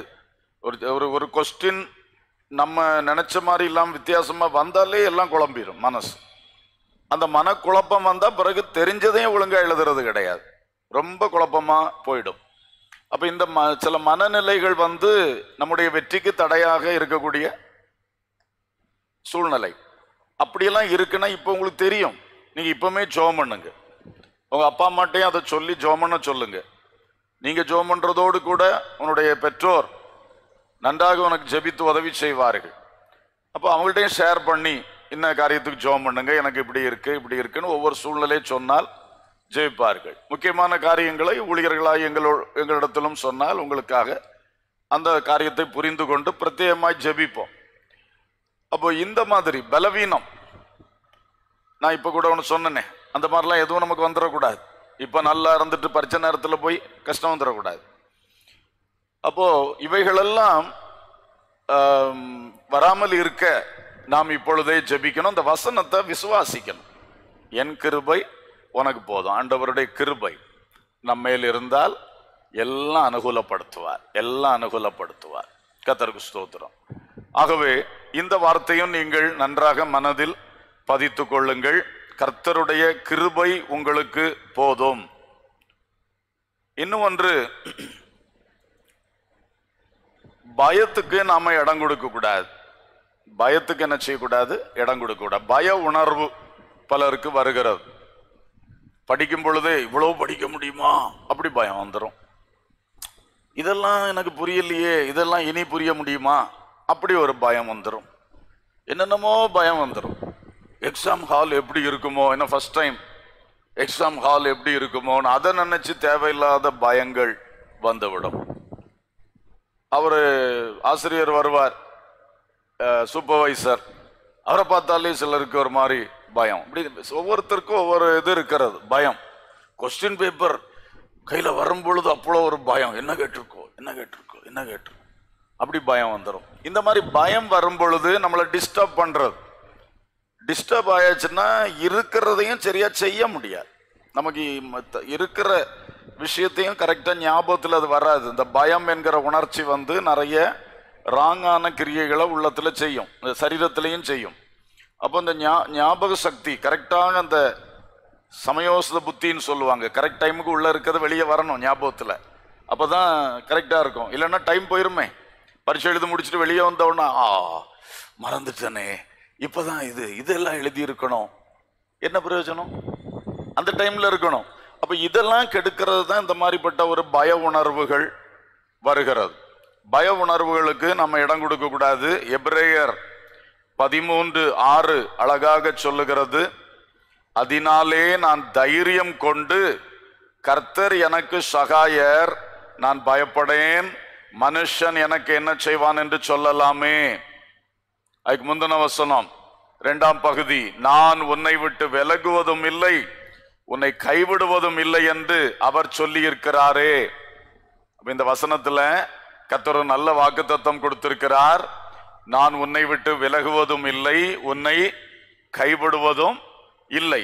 அந்த வார்த்தையை சொல்லி இருக்கிறதுனால நாம் தைரியம் கொண்டு கர்த்தர் எனக்கு சகாயர், காட் இஸ் மை ஹெல்பர். சகாயர்னா என்ன? உதவி செய்பவர், உதவி செய்பவர். God is my helper. நிறைய காரியங்கள்ல ரொம்ப ஆச்சரியமா இருக்கும். ஆண்டவர் ஹெல்ப் பண்ணுவார். கர்த்தர் திடீர்னு அந்த டைம் நீங்க ஒரு ஜெபம் பண்ணீங்கன்னா போதும், மனசுல ஆண்டவரே இது என்ன செய்யும், உடனே ஹெல்ப் பண்ணுவார். கொஸ்டின் பார்த்தாச்சு, இது நல்லா படிச்சது தான், பாயிண்ட் நம்பர் 1 2 3, ஆனா செகண்ட் பாயிண்ட் ஞாபகத்து வர மாட்டேங்க. 3 பாயிண்ட் உண்டுன்னு தெரியுது, ஒரு பாயிண்ட் எழுதியாச்சு, அடுத்த பாயிண்ட் ஞாபகத்துக்கு வர மாட்டேங்க. நீ அந்த நேரம் டென்ஷனே ஆக வேண்டாம். அந்த நேரம் அமைதியா மனசுல ஆண்டவரே நீர் எனக்கு சகாயர், எனக்கு உதவி செய்யும், help me God, help me ஓ லார்ட். அந்த என்ன நம்ம முன்னாடி நல்லா ஜெபம் பண்ணி இருக்கோம், அங்க போயிருந்து ஒரு வார்த்தை கேட்டா போதும் உடனே நினைவுக்கு வரும். அல்லேலூயா. எலியா தீர்க்கதரிசி 3.5 ஆண்டுகள் ஜெபம் பண்ணிட்டு, நல்லா ஜெபம் பண்ணிட்டு, அப்புறம் கர்மேல்ல போய் ஃப்ரீயா நிக்கிறார். பகல் தீர்க்கதரிசிகள் என்னெல்லாமோ பண்றாங்க, இவர் ரொம்ப கூலா நிக்கிறார். அப்புறமும் இவர் எல்லாம் பலிபீடத்தை எல்லாம் ரெடி பண்ணி எல்லாம் பண்ணிட்டு ரொம்ப டென்ஷன் ஆகியோ, இப்பொழுது அக்கினி இறங்கும் இறங்கும் இறங்கும் அப்படி ஒண்ணுமே சொல்லல. அவர் பாட்டு கூலா எழும்பின்னு கர்த்தாவே கேட்டருளும், கர்த்தாவே கேட்டருளும், அவ்வளவுதான் சொன்னாரு. பட்டுன்னு பரலோகத்திலிருந்து என்ன வந்தாச்சு, அக்கினி வந்து இறங்கியாச்சு. அப்ப சும்மா போய் 2 வார்த்தை ஜெபம் பண்ணா ஒண்ணும் நடக்காது. அவர் முன்னாடி 3.5 வருஷம் என்ன பண்ணி இருக்காரு, ஜெபம் பண்ணி இருக்காரு. ஜெபம் பண்ணிட்டு அங்க அவருக்கு பரிச்ச ஸ்தலம் அதுதான், எக்ஸாம் ஹால் அதுதான் அவருக்கு, கர்மேல் மலை. அங்க நிற்கும் பொழுது ஃப்ரீயா நிக்கிறார், கூலா நிக்கிறார். ஏன்னா அவ்வளவு ஜெபத்துக்கு மேலதான் அவர் அங்க வந்து நிக்கிறார். இப்ப ஜெபம் பண்ணும், நல்லா ஜெபம் பண்ணும். அங்க வச்சு ஒரு டென்ஷனும் தேவையில்லை, டென்ஷனோட ஜெபம் பண்ணவும் அவசியம் இல்லை. கூலா கேட்டா போதும், ஆண்டவரே எனக்கு சகாயம் பண்ணுங்க, ஹெல்ப் மீ ஓ லார்ட், டக்கென்று தருவார் ஆண்டவர். ஏன்னா இப்படிப்பட்ட சில பிளாக் எல்லாம் வரும் திடீர்னு, அதுக்கெல்லாம் கர்த்தர் நமக்கு உதவி செய்ய வல்லவராக இருக்கிறார். அல்லேலூயா. எல்லா காரியத்திலும் கர்த்தர் உதவி செய்வார். நீங்கள் அவர் நான் உன்னை விட்டு விலகுவதும் இல்லை, உன்னை கைவிடுவதும் இல்லை என்று அழகா சொல்லி இருக்கிறார். எக்ஸாம் ஹாலில் உங்களுக்கு பாடம் எடுத்த டீச்சர் வர முடியாது, கூட இருந்து ஹெல்ப் பண்ண பெற்றோர் வர முடியாது, நல்லா உங்களுக்கு படிச்சு தந்த டியூஷன் டீச்சரும் வர முடியாது, யாரும் வர முடியாது. சில ஃப்ரெண்ட்ஸ் உங்களுக்கு நல்லா ஹெல்ப் பண்ணியிருக்கலாம், அங்க ஒன்றும் செய்ய முடியாது. அங்கிருந்து அந்த ஹெல்ப்புகளுக்கெல்லாம் சொன்னாங்கல்ல டீச்சர் அழகா, அந்த ஹெல்ப்புக்கெல்லாம் நம்மளும் ஹெல்ப் பண்ண போகக்கூடாது, அடுத்த ஆள் ஹெல்ப்பை எதிர்பார்க்கவும் கூடாது, அது தப்பு. அதே வேளையில் கர்த்தருடைய உதவி கண்டிப்பாக இருக்கும். தைரியமா இருக்கணும், தைரியமா இருக்கணும். எப்பவும் உடனே ஆண்டவரை தான் நினைக்கணும், ஆண்டவரை தான் நினைக்கணும். நெகேமியா ராஜாவிடத்திலே ஒரு லீவ் அப்ளிகேஷனுக்காக போனார். அப்போ ராஜாவே கேட்கிற, அவன் முகம் ஏன் துக்கமா இருக்கு அப்படின்னு அங்க பேச்சு ராஜாவே ஆரம்பிக்கிறார். இவனுக்கு நல்ல ஒரு வாய்ப்பு, இவனா போய் ஆரம்பிக்கிறதுக்கு பதில் அவரே என்ன பண்ணிட்டார், ஆரம்பிச்சிட்டார். இப்ப மேட்ரை சொல்லணும். பைபிள் சொல்லுது, அவன் பரலோகத்தின் தேவனை நோக்கி ஜெபம் பண்ணி ராஜாவை நோக்கி அவன் பேச தொடங்கினான். ரொம்ப ஆச்சரியம். நான் முதல்ல அதை வாசிக்கும் பொழுது அப்படி கண்டுகொள்ளாம ஏதோ ஜெபம் பண்ணி இருப்பாரு, பேசியிருப்பாருன்னு நினைக்கிறேன். ஆனா அந்த சிச்சுவேஷனை யோசித்து பார்த்தா, ஒரு ராஜ சமூகத்துல நிக்கிறவன் அந்த நேரத்தில் போய் இப்படி ஜெபம் பண்ணிட்டு இருக்க முடியுமா? அப்படி பண்ணியிருக்கவே மாட்டான், மனசுல பண்ணியிருப்பான். ராஜா கேள்வி கேட்கிறார், இவன் எடுத்து பதில் சொல்லணும். இடையில மனசுல ஒரு ஜெபம், பரலோகத்தின் தேவனை நோக்கி ஒரு ஜெபம். ஜெபம் பண்ணிட்டு, ராஜா எனக்கு இப்படி எருசலேம் போகணும், லீவ் கொடுப்பீங்களா? அழகா லீவ் சாங்ஷன் ஆச்சு. அதான் கர்த்தருடைய கிரியை. இப்படிப்பட்ட சின்ன சின்ன ஜெபங்கள் ஆண்டவருடைய உதவியை நாடுகிறது. கர்த்தர் என்னோடு இருக்கிறார், இந்த எக்ஸாம் ஹால்லையும் கர்த்தர் என்னோடு கூட இருக்கிறார். அந்த விசுவாசத்தோடு அந்த நிலைமையில் நீங்கள் செல்லும் பொழுது நிச்சயமாக ஆண்டவர் கிருபை செய்வார். அடுத்ததாக நாம் படித்து ஆயத்தமாக வேண்டியது இருக்கிறது. இப்போ ஏற்கனவே உங்களுக்கு சப்ஜெக்ட் எல்லாம் முடிச்சிருப்பாங்க, இப்போ ரிவிஷன் ஓடிக்கிட்டு இருக்கோம்னு நினைக்கிறேன். அப்போ ஒவ்வொரு பாடத்தையும் தெளிவாக நீங்கள் படித்து அறிந்து கொள்ளணும். பாயிண்ட் பாயிண்டா, இந்த கேள்விக்கு இந்த பதிலில் எத்தனை பாயிண்ட்ஸ் இருக்கு, அந்த பாயிண்ட்ஸை ஷார்ட்டா 1 2 3 4ன்னு நல்ல ஞாபகத்தில் வச்சிருந்தா அது டக்குன்னு நினைவுக்கு வந்தோன்னா அப்புறம் அதுக்கு எக்ஸ்பிளனேஷன் தானே, அது நம்ம படிச்சு நமக்கு தெரியும். பாயிண்ட்ஸ் தான் மறந்துடக்கூடாது, விட்டுறக்கூடாது. அப்படி மொத்தமாக போட்டு ஒரு மக்கடிச்சுட்டே இருக்கக்கூடாது, புரிந்து படிக்கணும். ஞானத்தோடு ஞானத்தை பயன்படுத்தி பாடங்களை புரிந்து படிக்கணும்.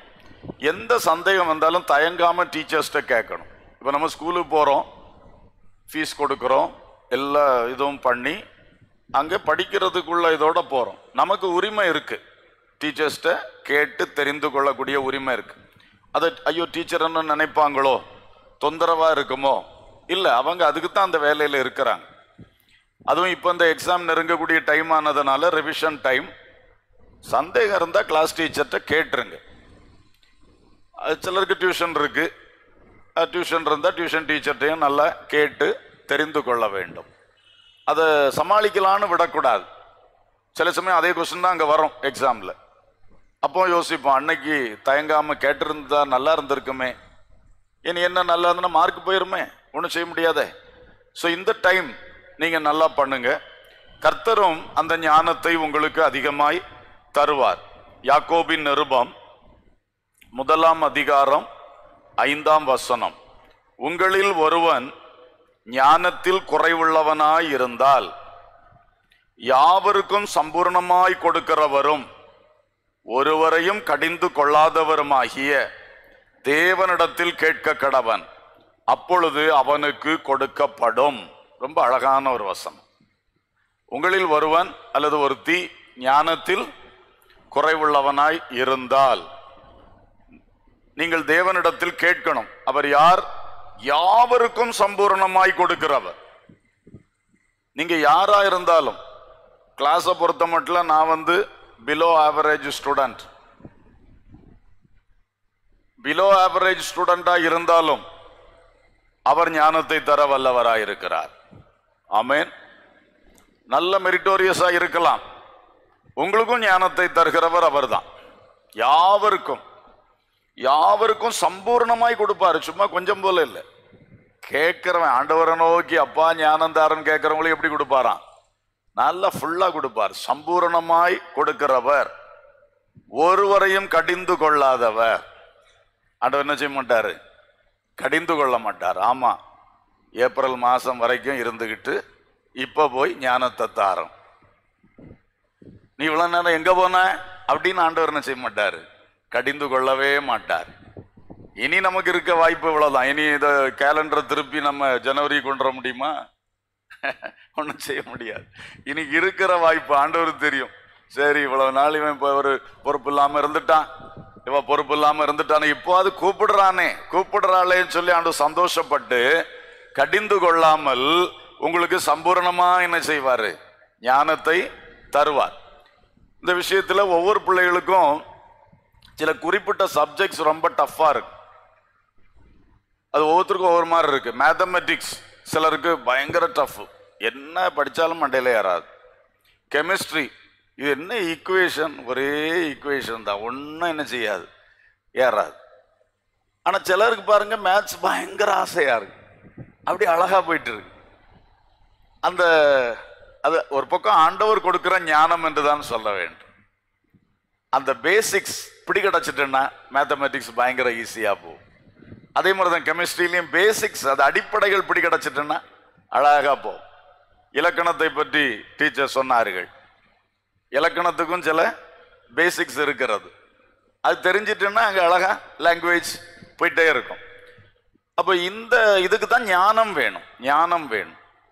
இப்போ பெரிய பெரிய படிப்பு ஸ்கூல், பயங்கரமான ஸ்கூலில் கொண்டு சேர்த்து அதுக்கு மேலே எக்ஸ்ட்ரா டியூஷன் பண்ணி அப்படியெல்லாம் படிக்கிறவங்க இருக்கிறாங்க. அதே வேளையில் ஒரு டியூஷனும் இல்லாமல் ஸ்கூலுக்கு கூட ஒரு நிம்மதியாக போக முடியாமல் தெருவிளக்கில் உட்கார்ந்து படித்த அப்துல் கலாம், அவருக்கு ஞானத்துக்கு பக்கத்தில் யாருக்கு என்ன செய்ய முடியல, போக முடியல. இவ்வளோ பெரிய ஸ்டடியெல்லாம் படித்த ஆளுகளுக்கு அதுக்கெல்லாம் மேலே அவர் பெரிய விஞ்ஞானியாக மாறினார். பார்த்தீங்களா? இந்த நாட்டுக்கு வேண்டி அவருக்கு ஆண்டவர் ஞானம் கொடுத்திருந்தார். எத்தனை பேர் அதை விசுவாசிக்கிறீங்க? ஆமென். நான் அதை விசுவாசிக்கிறேன். கர்த்தர் தான் ஞானத்தை கொடுக்கிறது, அங்கே வேற ஆளு ஒன்றும் கிடையாது ஞானத்தை கொடுக்கிறது. நம்முடைய கர்த்தர் தான் எல்லாருக்கும் என்ன கொடுப்பாரு? ஆமா, இந்த நாட்டை ஆண்டவர் நேசிச்சனால அதுக்குன்னு அந்த மாதிரி சிலருக்கு ஆண்டவர் என்ன கொடுத்தார்? ஞானத்தை கொடுக்கிறார். அதே மாதிரி உன்னை கர்த்தர் நேசிக்கும் பொழுது உன் வாழ்க்கையை உயர்த்துறதுக்கு கண்டிப்பா ஞானம் தருவார்.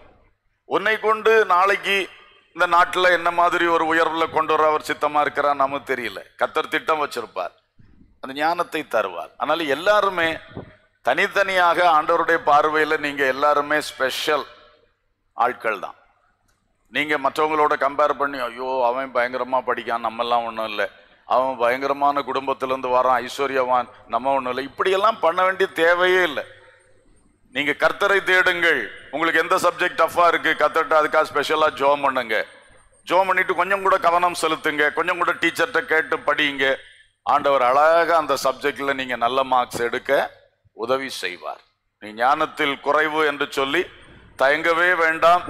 கண்டிப்பாக கர்த்தரிடத்திலே கேளுங்கள், கர்த்தர் உங்களுக்கு உதவி செய்வார். இன்னும் ஒரு வசனத்தை நான் நினைப்பூட்டுகிறேன். நீதிமொழிகள் 3ஆம் அதிகாரம் 5, 6, 7. உன் சுய புத்தியின் மேல் சாயாமல் உன் முழு இருதயத்தோடும் கர்த்தரில் நம்பிக்கையாயிருந்து உன் வழிகளில் எல்லாம் அவரை நினைத்துக்கொள். அப்பொழுது உன் பாதைகளை செவ்வைப்படுத்துவார். நீ உன்னை ஞானி என்று எண்ணாதே, கர்த்தருக்கு பயந்து தீமையை விட்டு விலகு. இங்க ரெண்டு முக்கிய விஷயம். ஒன்று, உன் சுய புத்தியின் மேல் சாயாதே. இரண்டாவது, நீ உன்னை ஞானி என்று எண்ணாதே. சிலருக்கு கொஞ்சம் ஓவர் கான்பிடன்ஸ் வேலைகள் உண்டு. எல்லாம் தெரியும், எல்லாம் தெரியும், பிசிக்ஸா அப்படி சமாளிச்சிடலாம், இதா நமக்கு தெரியாததா, இப்படி சிலர் என்ன பண்ணுவார்கள், கொஞ்சம் ஓவர், தன்மேல் நம்பிக்கை, தான் படிச்ச படிப்பு மேல நம்பிக்கை. நல்லா படிக்கணும், ஆனா நம்பிக்கை யார் மேல இருக்கணும் சொல்லுங்க? இதுதான் வெற்றிக்கு. இது நல்லா படிக்கணும், அதே வேளையில நம்பிக்கையை முழுசும் யார் மேல வைக்கணும்? கர்த்தர் மேல. இந்த வாயை திறந்து எதுவும் பெருமை பேசிடக்கூடாது. இதெல்லாம் எனக்கு ஒரு விஷயம் இல்லை, நான் பண்ணிடுவேன் அப்படிலாம் அந்த பெருமை பேச்சு நமக்கு வரவே கூடாது. ஒருவேளை உண்மையா நீ நல்ல பெரிய ஒரு ஸ்கில்ஃபுல் தான், அந்த விஷயத்துல பயங்கரமான கெட்டிக்காரன் தான், கெட்டிக்காரி தான், இருந்தாலும் வாயை திறந்து நினைச்சிக்க கூடாது, பெருமை பேசவே கூடாது. உன் சுய புத்தியில சாயாத, எனக்கு எல்லாம் தெரியும் அப்படின்னு உன் சுய புத்தியில என்ன செய்யாத, சாயாத. கொஸ்டின் எப்படி வரப்போகுதுன்னு உனக்கு தெரியாது. எல்லாம் படிச்சாலும் சில வேளை என்னன்னா அவுட் ஆஃப் கான்டெக்ஸ்ட் கொஸ்டின் வரும், என்ன பண்ண முடியும்? அப்போ வெறும் எழுத்து மாத்திரம் படித்தவன் செய்ய மாட்டான், அதை புரிந்து படித்தவன் தான் என்ன செய்ய முடியும்? அவுட் ஆஃப் கான்டெக்ட் கொஸ்டின் எல்லாம் அட்டன் பண்ண முடியும். அதனால சுய புத்தியின் மேல் என்ன செய்யக்கூடாது, சாயக்கூடாது. எத்தனையோ கொஸ்டின் பேப்பர் வாங்கி அவ்வளவும் நான் படித்தாச்சு, அவ்வளவும் எங்கள் வாத்தியார் கேட்டு நான் ஆன்சர் சொல்லியாச்சு, எல்லாம் இருக்கட்டுமே, ஆனால் சுய புத்தியின் மேல் சாயாதே. நீ உன்னை ஞானி என்று எண்ணாதே, நீ உன்னை ஞானி என்று எண்ணாதே. அதான் ரொம்ப முக்கியம். கர்த்தரிடத்தில் கேள். சாலமோன் ஞானத்தை கேட்டான், ஆண்டவர் அபரிவிதமான ஞானத்தை கொடுத்தார். ஆண்டவருக்கு அது ரொம்ப பிடிக்கும். பிள்ளைகள்லாம், மனுஷர்கள் பொதுவாக என்ன கேட்பாங்க, எனக்கு அந்த பொருளை தாரும், இந்த பொருளை தாரும், இந்த பொருட்கள் அப்படிப்பட்ட விஷயங்களை தானே அதிகமாக கேட்பாங்க. ஆனால் சிலர் தான் ஞானத்தை தாரும் அப்படி கேட்பாங்க. அது ஆண்டவருக்கு ரொம்ப இஷ்டம், ரொம்ப பிரியம். அதை உடனே தருவார், நிறைவாய் சம்பூர்ணமாய் தருவார். அதனால நீங்க சுய புத்தியின் மேல் சாயக்கூடாது, கர்த்தர் மேல் நம்பிக்கையா இருக்கணும். ஞானி என்று எண்ணாதே, கர்த்தருக்கு பயந்து தீமையை விட்டு என்ன செய், விலகு. அதையும் ஒரு வார்த்தை சொல்றேன். சில பையன்மார், சில பிள்ளைகள் இருப்பாங்க, அவங்களுக்கு கிளாஸ் டைம்னும் கிடையாது, எக்ஸாம் டைம்னும் கிடையாது. அவங்க கிண்டல் பண்ணுறதோ அல்லது அக்கிரமம் பண்ணுறதோ அது காட்டிக்கிட்டே தான் இருப்பாங்க. எக்ஸாம் ஹாலில் கூட சிலர் என்னதான் அடுத்த ஆளையும் தொந்தரவு பண்ணி இப்படிலாம் இருப்பாங்க. எக்ஸாம் ஹாலில் உட்காந்து வாத்தியாரை கிண்டல் பண்ணுறது, பிரச்சனை பண்ணுறதெல்லாம் ஆட்கள் இருக்காங்க. அப்போ இந்த மாதிரிப்பட்ட ஆட்களை விட்டு நம்ம விலகணும், எப்போவுமே விலகி இருக்கணும். சரி, ஏதோ தெரியாதனமாக இது வரைக்கும் அந்த கூட்டணியில் நீங்கள் இருந்திருந்தா கூட இப்போ இனி விவேகமா இந்த கூட்டத்தை விட்டு நீங்க என்ன செய்யணும், விலகித்தான் நிக்கணும். நமக்கு ஜெயம் வேணும். ஏன்னா அவங்க கிண்டல் பண்றவன் வேணா அவங்க முப்பாட்டர் காலத்திலேருந்தே நல்ல சொத்து வச்சிருப்பானா இருக்கும், அவனுக்கு படிப்பு ஒரு விஷயம் இல்லை, அவன் பாட்டுக்கு அவன் இருக்கிற சொத்தை வச்சு வாழ்வானா இருக்கும். இது ஒரு விளையாட்டு, சும்மா பெற்றோர் அனுப்புனாங்கன்னு வந்திருப்பான். இந்த மாதிரி ஆட்கள்லாம் உண்டு. அவங்க தானும் படிக்க மாட்டாங்க, நம்மளையும் என்ன செய்ய விட மாட்டாங்க, படிக்க விட மாட்டாங்க. இதெல்லாம் நம்ம ஞானமா இருக்கணும். நமக்கு படிப்பு ஒரு பொக்கிஷம், அடுத்து நல்ல உயர்வு வரணும், வேலை வாய்ப்பு வரணும், கர்த்தர் நம்மளை வச்ச ஸ்தானங்கள்ல நம்ம ஏறி வரணும். அதனால அவங்களோட சேர்ந்து கடைசியில் பாரு, அவன் எப்படியா பழச்சிட்டு போயிட்டே இருப்பான். நமக்கு அப்படி இல்லையே. நமக்கு மார்க் போச்சுன்னா அடுத்தது விரும்பின பாடத்துக்கு போக முடியாது, அடுத்த ஹையர் ஸ்டடீஸ். அப்பவுமே கஷ்டம் வந்துருமே, மனசெல்லாம் அதுக்கு ப்ரிப்பேர்டாக இருக்கும். ஹையர் ஸ்டடீஸ் அதுக்கு போகணும், இதுக்கு போகணும். மார்க்கு குறைஞ்சி வாய்ப்பு கிடைக்கல, இன்னொரு நம்ம விரும்பாத இன்னொரு செகண்ட் அல்லது தேர்ட் ரேங்க்ல ஒரு ஹையர் ஸ்டடி போனோம்னாலே நமக்கு கஷ்டம் உண்டாயிரும், மனசு விட்டு போகும். இப்படி நிறைய பேர் கஷ்டப்படுறாங்க. காலாகாலம் கஷ்டப்படுறவங்கள நான் பார்த்துருக்கேன். எத்தனையோ வருஷங்கள் ஆனாலும் அவங்க மைண்டு, நான் கலெக்டராக இருந்திருந்தால், நான் இன்ஜினியராக இருந்திருந்தால், டாக்டராக இருந்தால், இப்படி தான் நினைப்பாங்க. ஆனால் இப்போ வேற ஏதாவது பண்ணிட்டு இருப்பாங்க. அவங்களுக்கு மனசு சந்தோஷமே வராது. இந்த நிலைமை நமக்கு ஃபியூச்சர்ல வந்துடக்கூடாது. அதனால கண்டிப்பாக நாம் கவனத்தோடு இந்த கெட்ட கூட்டத்தை விட்டு என்ன செய்திடணும், விலகி விட வேண்டும். கிண்டல் பேர் வழிகள் இது ஒன்றும் சரி வராது. அதாவது டீச்சர்ஸை வருத்தப்படுத்தினவங்களுக்கு கல்வி ஆசீர்வாதம் கிடைக்காது. டீச்சர்ஸை வருத்தப்படுத்தக்கூடாது. அப்ப இதெல்லாம் இருக்குது. வெறும் படிப்பும் அறிவும் ஞானமும் அல்ல, நெறி இருக்கிறது, அறநெறி. ஆண்டவர் அதெல்லாம் கவனிக்கிறார். அதனாலதான் இந்த விளையாட்டு கூத்து இந்த பசங்களோட அல்லது அந்த மாதிரி பிள்ளைகளோட சேர்றது அது சரியாகாது. கர்த்தருடைய கிருபை நமக்கு இல்லைன்னா நம்ம எவ்வளவு பிரயாசப்பட்டாலும் சரியாகாது. அதனால அந்த இதெல்லாம் விட்டுருங்க. இன்னைக்கு ஒரு தீர்மானம் எடுத்து, சரி இதுவரை ஏதோ தெரியாம செஞ்சுட்டேன், ஆண்டவரே மன்னிங்க, இனி நான் கரெக்டா இருப்பேன், இனி இந்த எக்ஸாமுக்காகன்னு இல்லை, என் லைஃப் லாங் நான் என்ன செய்வேன், இனி நல்லா இருப்பேன் அப்பா என்று இருதயத்துல நல்ல ஒரு தீர்மானம் எடுத்து நீங்க செய்யும் பொழுது கர்த்தர் கிருபையாய் உங்களுக்கு எல்லா நன்மைகளை கட்டாயம் தருவார். உங்களை ஒருபொழுதும் அவர் கைவிட மாட்டார். கடைசியாக ஒரு காரியத்தை சொல்லி நிறுத்தலாம் நினைக்கிறேன். பிலிப்பியர் 4ஆம் அதிகாரம் 6-7 வசனங்கள். நீங்கள் ஒன்றுக்கும் கவலைப்படாமல் எல்லாவற்றையும் குறித்து உங்கள் விண்ணப்பங்களை ஸ்தோத்திரத்தோடே கூடிய ஜெபத்தினாலும் வேண்டுதலினாலும் தேவனுக்கு தெரியப்படுத்துங்கள். அப்பொழுது எல்லா புத்திக்கும் மேலான தேவ சமாதானம் உங்கள் இருதயங்களையும் உங்கள் சிந்தைகளையும் கிறிஸ்து இயேசுவுக்குள்ளாக காத்துக்கொள்ளும். இந்த எக்ஸாம் டைம்ல சமாதானமா இருக்க வேண்டியது ரொம்ப இம்பார்ட்டன்ட் திங். பீஸ்ஃபுல் மைண்ட் வேணும். மைண்ட் டிஸ்டர்ப் ஆச்சுன்னா படிக்கிறது புரியாது, உள்ள போறது நினைவில் தங்காது, நினைவில் இருப்பதும் ஏற்ற சமயத்தில் வெளியே வராது. எல்லாத்துக்கும் ஒரு ப்ராப்ளமா இருக்கு, கவலை.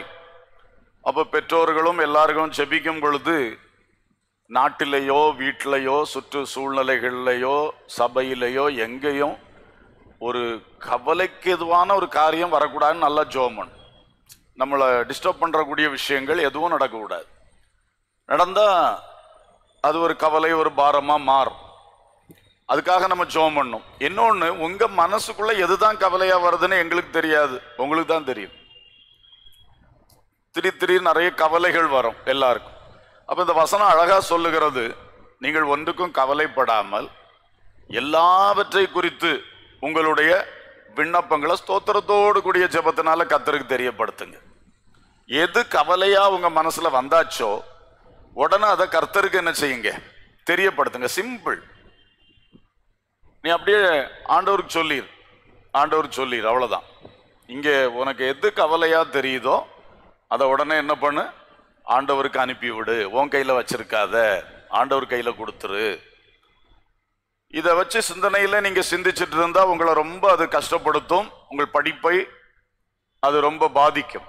ஆகவே எந்த கவலை வந்தாலும் உடனே இயேசுவிடத்துல பேசுங்க, அதை சொல்லுங்க. ஆண்டவரே இப்படி இருக்கிறது, அப்பா இப்படி ஒரு வார்த்தை சொல்லிட்டாங்க, டீச்சர் என்னை பற்றி இப்படி பண்ணிட்டாங்க, இல்லை அந்த நண்பன் இப்படி செஞ்சிட்டான், பக்கத்து வீட்டில் இப்படி ஆயிடுச்சு, சர்ச்சில் போனேன் அங்கே இப்படி ஆயிடுச்சு. ஏதோ ஒன்று உங்களை எது வேதனைப்படுத்துதோ மனசுக்குள்ள வச்சு உருட்டிக்கிட்டு இருக்காதீங்க, அது தீமையை செய்யும். அந்த கவலையை உடனே கர்த்தரிடத்தில் மாற்றி கொடுங்க, அங்கே டிரான்ஸ்ஃபர் பண்ணிடுங்க. உங்க கையில் என்ன செய்யாதீங்க, வைக்காதீங்க. அழகான ஒரு வசனம். நீங்க ஒண்ணுக்குமே கவலைப்படக்கூடாது, ஆனா அப்படி இருக்க முடியாது, ஏன்னா கவலை வந்துகிட்டே இருக்கும்.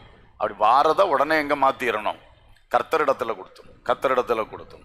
கர்த்தர் மேல் உன் பாரத்தை வைத்து விடு, அவர் உன்னை ஆதரிப்பார். கவலை மட்டுமல்ல, எந்த பாரம், ஒரு மன உளைச்சல், டென்ஷனா வந்தாலும் அதையும் என்ன செய்யுங்க, கர்த்தர் மேல் வச்சிருங்க. எல்லாத்தையும் சுமக்கிறதுக்கு அவர் ஆயத்தமாக இருக்கிறார். ஆகவே கர்த்தரிடத்திலே இந்த கவலைகள், பாரங்கள் எல்லாவற்றையும் சொல்லி நீங்க வச்சிட்டீங்கன்னா நிச்சயமாக கர்த்தர் உங்களுக்கு உதவி செய்வார். கடைசியாக ஒரு காரியம் கூட சொல்லி நாம் ஜெபிக்கலாம். அதற்கு ஒரு வசனத்தை வாசித்து இது பண்றேன். கொலோசையர் 3ஆம் அதிகாரத்துல 23-24 என்று நினைக்கிறேன். எதை செய்தாலும் கர்த்தருக்கென்றே மனப்பூர்வமாய் செய்யுங்கள்னு சொல்லியிருக்கு. நீங்க செய்கிறதற்கு பலனை கர்த்தரிடத்திலிருந்து பெறுவீர்கள் என்று அறிந்து எதை செய்தாலும் கர்த்தருக்கென்று மனப்பூர்வமா செய்யுங்கள். அது வேலை செய்வதை பற்றி சொல்லி இருக்கிறது. அதே போல நல்லா கவனிங்க, நீங்க பரீட்சை எழுதும் பொழுதும் எல்லாம் கர்த்தரிடத்துல தான் ரிசல்ட் வரப்போகுது. பலன் எங்கிருந்து வரப்போகுது? கர்த்தரால் பெறுவீர்கள் என்பதை அறிந்து மனப்பூர்வமா செய்யுங்க. ஒரு ஆசிரியர் ஒரு முறை பிள்ளைகளுக்கு இந்த மாதிரி பரீட்சை கொஸ்டின் பேப்பர் எல்லாம் டிஸ்ட்ரிபியூட் பண்ணிட்டு அந்த எக்ஸாம் ஹாலில் டிஸ்ட்ரிபியூட் பண்ணிட்டு சொன்னாராம், பிள்ளைகளே உங்களுக்கு முன்பாக இப்போ எல்லாம் ரெடியா இருக்கு, நான் சொன்ன உடனே நீங்கள் பரீட்சை எழுத ஆரம்பிக்கலாம். நீங்கள் இப்பொழுது 2 பரீட்சை எழுத போறீர்கள். ஒன்று, நீங்கள் படித்ததை இப்பொழுது பேப்பர்ல எழுத போறீங்க, கேட்டிருக்கிற கேள்விகளுக்கு தக்கதாக பேப்பர்ல எழுதுறீங்க, அது உங்களுடைய பரீட்சை. இன்னொன்று, நீங்கள் படித்ததை நீங்கள் எழுத வேண்டும். அடுத்தவன் பேப்பர் பார்க்க கூடாது, பிட்டு கொண்டு வரக்கூடாது. இந்த மாதிரி எதா இருந்தா கீழே போட்டுரு. அது ஒரு பரீட்சை, உண்மைக்கு பரீட்சை. அதை மேலிருக்கிறவர் பார்க்கிறார். நான் இதை பார்ப்பேன், என் கண்ணுக்கு தப்பி நீ வேற ஏதாவது உண்மை கேடு செய்தா அந்த பரீட்சையில நீ தோத்துற, இதுல நீ ஜெயிக்கிற, அந்த பரீட்சையில தோக்குற, அது உனக்கு ஆசீர்வாதமா இருக்காது. எவ்வளவு பெரிய உண்மை! அப்ப ஒவ்வொரு முறை நாம் பரீட்சை எழுதும் பொழுது 2 பரீட்சை இருக்கிறது. ஒன்று, நாம் படித்த பாடத்தை எழுதுகிற பரீட்சை. இன்னொன்று, அதை உண்மையாய் எழுதினால் உண்மையுள்ள மனுஷன் பரிபூரண ஆசீர்வாதத்தை பெறுவான் சொன்ன கர்த்தருடைய ஆசீர்வாதம் வரும், அவருக்கு முன்பாக பாஸ் ஆகும்.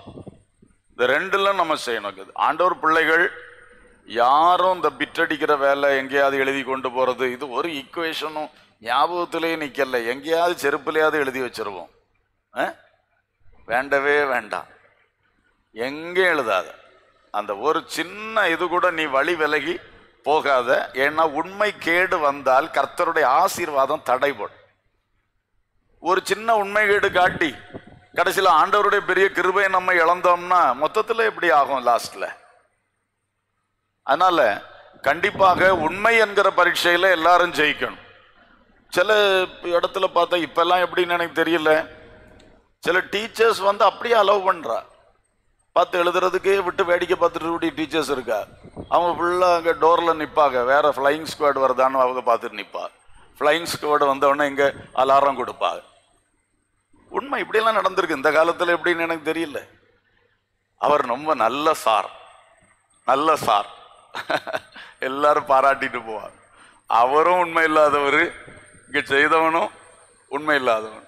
இந்த நிலைமை நான் சொல்ல வந்தது, ஒருவேளை அப்படியே ஒரு சிச்சுவேஷன் வந்தா கூட அதிலும் நாம் நம்முடைய உண்மை என்ன செய்துக்கிடணும், காத்துக்கொள்ளும். நம்ம கேட்காட்டா கூட சில திணிப்பால் ஒரு புஷ்புஷம் இங்க வேண்டாம். நான் படிச்சது ஏதோ, நான் அதை என்ன செய்ய போறேன், எழுத போறேன். அந்த உண்மையை கர்த்தர் பார்ப்பார்.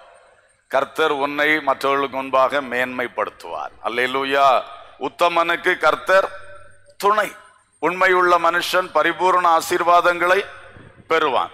சோ இப்படி நல்ல கருத்துக்களை உங்கள் மனதிலே வைத்து இங்கே விட்டு போகாதபடி அதை மனசில் எடுத்து சென்று செயல்படுத்துங்கள். செயல்படுத்தினீர்கள் என்றால் உங்களுக்கு கர்த்தர் பெரிய ஜெயத்தை தருவார். இப்ப நம்ம எல்லாரும் ஜெபம் பண்ண போறோம். அதுக்கு முன்னாடி 12th ஸ்டாண்டர்ட் எக்ஸாம் இப்போ எழுத போறது யாரெல்லாம் எழும்பி நில்லுங்க பார்க்கலாம். 12th எழுத போறவங்க, சரி, கர்த்தருக்கு ஸ்தோத்திரம். இவ்வளவு பிள்ளைகள் 12th எழுத போறீங்க, ஸ்தோத்திரம், சந்தோஷம். உட்காருங்க. 11th standard, okay, 11th standard, சந்தோஷம், உட்காருங்க. 10th ஸ்டாண்டர்ட், இந்த வருஷம் 10th எழுத போறவங்க, சரி, உட்காருங்க. 9th இருக்கிறீங்களா? 9th இல்லை, ஓகே, சரி, ரொம்ப சந்தோஷம். நாங்கள் இங்கே சர்ச்சில் என்ன பண்ணுவோம்னு சொன்னால், எல்லா வருஷமும் வாலிபர் குழுவிலிருந்து உங்கள் பேரெல்லாம் எழுதி தருவாங்க. நாங்கள் ஊழியர்கள் அதற்காக ஜெபிக்கிறது வழக்கம். அதுபோல் இந்த வருஷமும் உங்கள் பெயர்களை சொல்லி எங்கள் ஜெபங்களிலே உங்களுக்காக ஜெபிப்போம். உங்கள் பெற்றோர்கள் ஜெபிப்பார்கள். மற்றும் ஜெபிக்கக்கூடிய ஆட்கள்கிட்டெல்லாம் நீங்கள் சொல்லி வைக்கலாம். ஏன்னா இந்த டைம் உங்களுக்கு எக்ஸ்ட்ரா ப்ரேயர் கண்டிப்பாக தேவை. அப்படி நல்ல ஒரு ப்ரேயர் சப்போர்ட் ஆண்டவர் உங்களுக்கு தந்திருக்கனால அது நல்ல பேக்கப்பாக இருக்கும். அதே வேளையில் நாங்கள் எவ்வளோ ஜெபித்தாலும் நீங்கள் ஜெபிக்கணும், நீங்கள் ஆண்டவர்கிட்ட நேரடியாக கேட்கணும். அப்புறம் எங்கள் ஜெபம்லாம் பேக்கப்பாக தான் இருக்கும். முதல்ல நீங்கள் தான் என்ன செய்யணும், ஆண்டவர்கிட்ட நேரடியாக விண்ணப்பத்தை கொடுக்கணும். ஆண்டவரே இதை தாருங்கன்னு சொல்லி. அப்போ கர்த்தர் நிச்சயமாக உங்களுக்கு சுற்றி பேக்ரவுண்டில் நல்ல ப்ரேயர் சப்போர்ட் இருக்கிறதுனால எல்லாம் ஆண்டவர் உங்களுக்கு அழகாக செய்வார். நல்லா செய்யுங்க, கர்த்தர் உங்களை ஆசீர்வதிப்பார். இப்பொழுது நாம் ஜெபம் பண்ண போகிறோம். பிள்ளைகள் மாத்திரம் எழும்பி நில்லுங்கள். பெற்றோர் அமர்ந்து கொண்டு ஜெபிக்கலாம். பிள்ளைகள் கொஞ்சம் எழுந்து நின்று கண்களை மூடி பயபக்தியோடு சிறிது நேரம் ஜெபம் பண்ண போகிறோம். இப்போ கண்ணை மூடி நீங்கள் என்ன பண்ண போகிறீங்கன்னா, நாங்கள் உங்களுக்காக ஜெபம் பண்ணும்போது நீங்களும் மனசுல இருந்து வாயை திறந்து ஆண்டவர்கிட்ட ஜெபம் பண்ணுங்க. உங்களுக்கு அருமையான சகோதரி அவர்கள் நல்ல நடைமுறை ஆலோசனைகளை சொன்னார்கள். நானும் சில பைபிள் வசனங்களை உங்களுக்கு சொன்னேன்.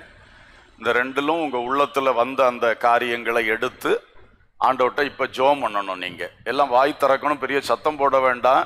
சில காரியம் நீங்கள் சொல்கிறது பக்கத்தில் இருக்கிற ஆளு கேட்கக்கூடாதுன்னு நினைப்பீங்க, அப்படி ஜெபம் பண்ணுங்க. ஆனால் கண்டிப்பாக வாயை திறந்து ஜெபம் பண்ணும். எல்லாரும் ஜெபம் பண்ணுவோமா? ஸ்தோத்திரம் பண்ணுங்க. ஆமேன். கண்களை மூடி கர்த்தரை மாத்திரம் நோக்கி பாருங்க. நல்ல வாய் திறந்து ஸ்தோத்திரம் பண்ணுங்க. வாய் திறந்து ஸ்தோத்திரம் பண்ணுங்க. கர்த்தருக்கு முதலிடம் கொடுங்கள். கர்த்தரை நோக்கி கூப்பிடுங்கள். கர்த்தரதை நோக்கி பார்த்து உங்களை மிகவும் ஆசீர்வதிப்பார். ஆமேன். நல்ல கர்த்தரை நோக்கி பாருங்க. உண்மையா ஜெபம் பண்ணுங்க. உண்மையா ஜெபம் பண்ணுங்க. ஹல்லேலூயா. Praise the Lord. Praise the Lord. ஹல்லேலூயா. முதலாவதாக உங்களிடத்தில் ஏதாவது தப்புகள் தவறுகள் இருக்கும் என்றால் அதற்கு இப்பொழுது ஆண்டவர்கிட்ட ஜெபம் பண்ணலாம். ஆண்டவரே, நான் இந்த வருஷம் கூட இப்படிலாம் நான் இதுவரைக்கும் இப்படி செஞ்சிட்டேன், இப்படி வாழ்ந்துட்டேன், என்னை மன்னிச்சிருங்கப்பான்னு சொல்லி அந்த காரியங்களை சொல்லி ஆண்டவர்கிட்ட மன்னிப்பு கேளுங்க. நான் சொன்ன வேளையில் அல்லது சகோதரி அவர்கள் சொன்ன வேளையில் நீங்கள் உணர்த்தப்பட்டிருக்கலாம். அதை அப்படியே சொல்லி ஆண்டவர்கிட்ட மன்னிப்பு கேளுங்க. ஆண்டவரே, இந்த கெட்ட நண்பர்களோடு சேர்ந்தது அது பெரிய தப்பு, என்னை மன்னிச்சிருங்கப்பா. இன்னைக்கே நான் தீர்மானம் எடுத்துட்டேன், இனி அவங்கள சும்மா ஹாய் ஹாய் என்ற நிலையில் வச்சிருப்பேன், ரொம்ப க்ளோஸாக பழக மாட்டேன் என்று சொல்லி நீங்கள் நல்ல ஆண்டவர்கிட்ட ஜெபம் பண்ணுங்க. ஆசிரியர்களை தூஷித்திருக்கிறீர்களா, பரிகசித்திருக்கிறீர்களா? அதெல்லாம் உங்களுடைய ஆசீர்வாதத்துக்கு ரொம்ப தடைகள். ஒருவேளை பப்ளிக்காவே சில ஆசிரியர்களை நீங்கள் வேதனைப்படுத்தி இருக்கீங்களா? இப்போ ஆண்டவர்கிட்ட உண்மையா உள்ளத்திலிருந்து பேசுங்க.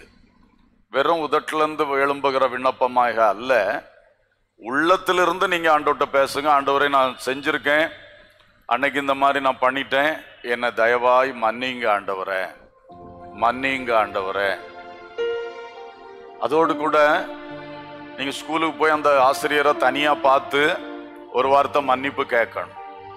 டீச்சர், அன்னைக்கு நான் உங்களை அந்த மாதிரி கிளாஸ்ல வச்சு இப்படி பேசிட்டேன், என்னை மன்னிச்சிருங்க. அது உங்களுக்கு பெரிய விடுதலையா இருக்கும், பெரிய ஆசீர்வாதமாக இருக்கும். உங்கள் பெற்றோரிடத்தில் நீங்கள் எப்படி நடந்து கொண்டீர்கள்? பெற்றோருடைய மனசு உன் மேல சந்தோஷமா இருந்து உனக்காக ஜெபித்தா உனக்கு பெரிய ஆசீர்வாதம் வரும். அதுல குறைபாடு இருந்தா ஆண்டவர்கிட்ட மன்னிப்பு கேளுங்க. பெற்றோரிடத்தில் நீங்கள் பேசின வார்த்தைகள், செயல்பட்ட காரியங்கள்ல தப்பு இருந்தா இப்ப ஆண்டவர்கிட்ட மன்னிப்பு கேளுங்க. உங்க பெற்றோர்கிட்டையும் போய் ஒரு மன்னிப்பு கேளுங்க. இதெல்லாம் ஆசீர்வாதத்திற்கு ஆரம்பம். கஷ்டமா நினைக்க கூடாது, இதுதான் நம்முடைய வழி. Praise the Lord. Hallelujah. கர்த்தர் கிருபை செய்வார். இந்த தடைகள் எல்லாம் மாறி போகட்டும், தடைகள் எல்லாம் மாறி போகட்டும். எத்தனையோ பெற்றோர்களை நான் அறிவேன், உங்களை பரீட்சை எழுத விட்டுட்டு வீட்டில் ஃபாஸ்டிங் இருந்து ஜெபித்து கொண்டே இருப்பார்கள். அவங்க நல்ல மனசோடு அந்த ஜெபம் பண்ணா தானே உங்களுக்கு பிரயோஜனப்படும். நீங்க வேதனைப்படுத்தின வேதனையை உள்ளத்துல வச்சுட்டு எப்படி இருந்தாலும் என் பிள்ளை நல்லா இருக்கணும் அப்படி ஒரு ஏக்கத்தோட ஜெபிச்சா அது அறகுறையா தானே இருக்கும். அதனால கிளியர் பண்ண வேண்டும். இதெல்லாம் ஆசிரியர், பெற்றோர், ஊழியக்காரர்கள், சிலர் ஊழியக்காரர்களை வேதனைப்படுத்தி இருந்தா, காயப்படுத்தி இருந்தா அதெல்லாம் கிளியர் பண்ணணும். இது உங்களுக்கு வாழ்க்கையில ரொம்ப பிளஸ்ஸிங்காக இருக்கும். ஹalleluya, praise the Lord, praise the Lord. ஸ்தோத்திரம். அப்படியே ஆண்டவர்ட்ட கேளுங்க, எனக்கு ஞானத்தை தாரும். எந்த சப்ஜெக்ட்ல நீங்க வீக்கா இருக்கிறீங்களோ அதை சொல்லி இப்ப ஜெபம் பண்ணுங்க. ஆண்டவரே, இந்த சப்ஜெக்ட்ல எனக்கு புரியவே மாட்டேங்குதப்பா, இன்றிலிருந்து அதுல ஒரு மாற்றத்தை தாங்க ஆண்டவரே. நீங்க உண்மையா ஜெபம் பண்ணுங்க, ஆச்சரியப்படுவீங்க. இதுவரை புரியாதது இனி புரியும். ஏன்னா கர்த்தர் ஞானத்தை தருவார். இப்பொழுதே கர்த்தர் அதை தருவார். இனி நீங்க படிக்கும் பொழுது உங்களுக்கே ஆச்சரியமா இருக்கும், அழகா அது மனதிலே புரியும். ஹல்லேலூயா, ஸ்தோத்திரம், ஸ்தோத்திரம், ஸ்தோத்திரம். உம்முடைய ஞானத்தை தாரும் ஆண்டவரே. ஹல்லேலூயா. சில பலவீனங்கள் உங்களுக்கு இருக்கலாம், சரீர பலவீனம். அதை சொல்லி ஜெபம் பண்ணுங்க ஆண்டவர்ட்ட. நீங்க சொல்லும் பொழுது கர்த்தர் அதை நிச்சயமாக இன்றைக்கே மாற்றி போடுவார். மனசுல சில தளர்வுகள் இருக்கிறது, என்னால சகித்து கொள்ள தெரியல, பொறுமை வரல, உடனே அழுதுறேன், இல்ல உடனே கோவப்பட்டுறேன். இதெல்லாம் ஆண்டவர்ட்ட சொல்லுங்க. அந்த வீக்னஸ் எல்லாம் மாறட்டும். கர்த்தர் அற்புதம் செய்வாராக, கர்த்தர் அற்புதம் செய்வாராக. ஹல்லேலூயா. ஒரு பாடலில் 2 அடிகளை பாடி நானும் உங்கள் பெற்றோர் வந்திருக்கிறவங்க எல்லாம் சேர்ந்து உங்களுக்காக ஜெபம் பண்ண போறோம். நீங்க உட்கார்ந்து கொள்ளலாம். உட்கார்ந்து, ஆனா நீங்க ஜெப நிலைமையிலே சேர்ல உட்காருங்க. Praise the Lord. ஆண்டவரை நோக்கி பார்த்து ஜெபமாக நாம் பாடுவோம். ஆமென். உந்தன் ஆசி தாரும் எந்தன் இயேசு தேவா, தந்தையே நான் பணிகிறேன். உந்தன் ஆசி தாரும் எந்தன் இயேசு தேவா, தந்தையே நான் பணிகிறேன். ஞானமற்றவன் நானே, ஞானம் தாரும் தேவா. கேட்போம். ஞானமற்றவள் நானே, ஞானம் தாரும் தேவா. உம்மை அன்றி வழியேது, என் கல்வி ஊற்று நீரே. உம்மை அன்றி வழியேது, என் கல்வி ஊற்று நீரே.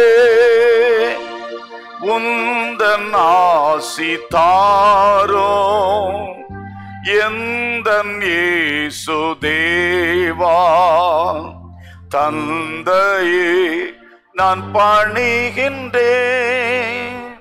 உந்தன் ஆசி தாரும் எந்தன் இயேசு தேவா, தந்தையே நான் பணிகின்றேன். பலன் இல்லாதவன் நானே, பலனை தாரும் தேவா. பலன் இல்லாதவள் நானே, பலனை தாரும் தேவா. உந்தன் பலன் போல் பலன் ஏது, பலனும் சுகமும் நீரே. உந்தன் பலன் போல் பலன் ஏது, பலனும் சுகமும் நீரே. உந்தன் ஆசி தாரும் எந்தன் இயேசு தேவா, தந்தையே நான் பணிகின்றேன். உந்தன் ஆசி தாரும் எந்தன் இயேசு தேவா, தந்தையே நான் பணிகின்றேன். இப்பொழுது எல்லாரும் சேர்ந்து பரிசுத்த ஆவி பெற்றவர்கள் ஆவியில் நிரம்பி கர்த்தரை நோக்கி ஊக்கமாக ஜெபம் பண்ண போகிறோம். பிள்ளைகள் ஜெபியுங்கள். வந்திருக்கிற அத்தனை பேரும் நாம் சேர்ந்து ஜெபிப்போம். கர்த்தர் இந்த நாளிலே ஒரு புதிய ஆசீர்வாதத்தை, பலனை, ஞானத்தை, தேவ கிருபையை, ஜெயத்தை இந்த பிள்ளைகளுடைய உச்சம் தலைகளிலே இன்றைக்கு இப்பொழுதே வைப்பாராக. அந்த விசுவாசத்தோடு எல்லாரும் நல்லா வாய் திறந்து சத்தத்தை உயர்த்தி நாம் ஜெபம் பண்ணலாம். பரலோகத்தின் பிதாவே, நாங்கள் உம்மை நோக்கி பார்க்கிறோம். சர்வ ஞானமுள்ள தெய்வமே, உம்மை நோக்கி பார்க்கிறோம். சர்வ வல்லவராகிய கர்த்தாவே, நாங்கள் உம்மை நோக்கி பார்க்கிறோம். யெகோவா ராபாவே, எங்களை குணமாக்கி சுகம் தருகிற தெய்வமே, உம்மை நோக்கி பார்க்கிறோம்.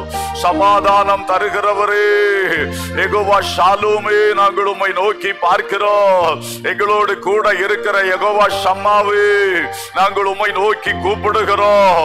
இந்த வேளையில் இந்த பிள்ளைகள் ஒவ்வொருவரும் ஒரு பப்ளிக் எக்ஸாம் எழுத ஆயத்தமாக்கி கொண்டிருக்கிறார்கள். நாதா, என் அன்பு தகப்பனே, இவருடைய வாழ்விலே மிக முக்கியமான கல்வியின் ஒரு கட்டத்தில் வந்திருக்கின்றார்கள்.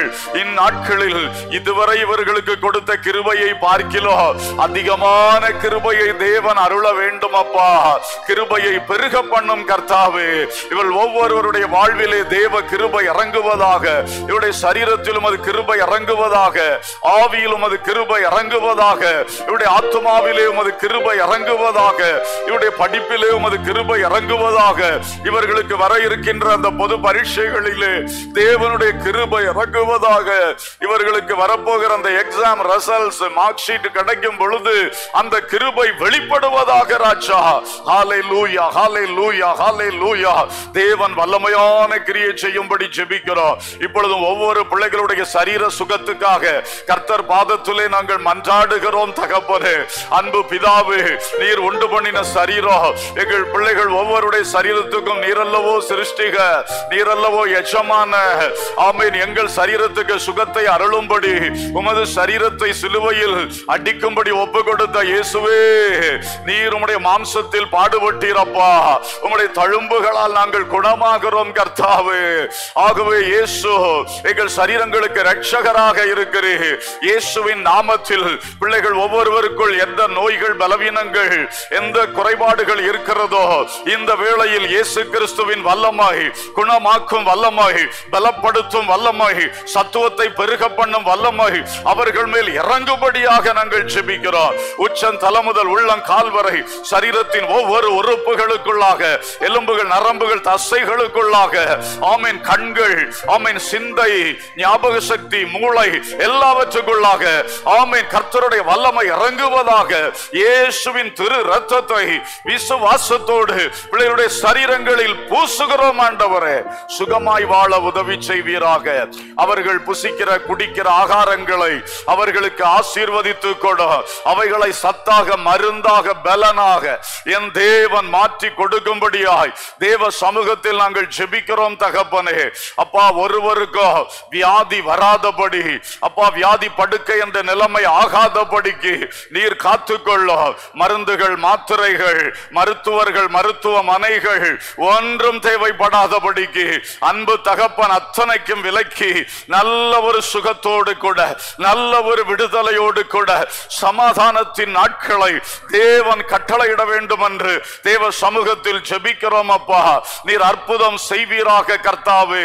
ஆமென். சுவாசிக்கிற காற்று முதலாக ஆசீர்வதித்து கொடும் ஐயா. எந்த பொல்யூஷன்ஸ், எந்த அலர்ஜிக் ட்ரபிள்ஸ், எந்த கஷ்டங்களும் தாக்காதபடிக்கு இரத்த கோட்டைக்குள் மறைத்து காக்கும்படி ஜெபிக்கிறோம். பொல்லாத தொற்று நோய்கள், ஆமென், பரவாதபடிக்கு, அந்த செய்திகள் வந்து ஹாண்ட் பண்ணாதபடிக்கு தேவனாகிய கர்த்தர் அவைகள் அத்தனைக்கும் விலக்கி காத்துக்கொள்ளும்படியாய் வேண்டிக் கொள்ளுகிறோம். கர்த்தாவே, எங்கள் பிள்ளைகளுடைய மன நிலைகளுக்காக ஜெபிக்கிறோம். தகப்பனே, நல்ல தெளிந்த சிந்தையை ஒவ்வொருவருக்கும் தருவீராக ராஜா. தெளிந்த சிந்தனையை தாரோ, நல்ல நினைவாற்றல், ஞாபக சக்தியை தாரும் கர்த்தாவே. நல்ல ஞாபக சக்தியை தாரும் கர்த்தாவே. படிக்கிறவைகளை புரிந்து கொள்ளுகிற அந்த அண்டர்ஸ்டாண்டிங் ஸ்பிரிட்டை தாரும் ஆண்டவரே. அந்த விவேகத்தை தாரும் ஆண்டவரே. ஓ தேவனுடைய கிருபை வெளிப்படுவதாக.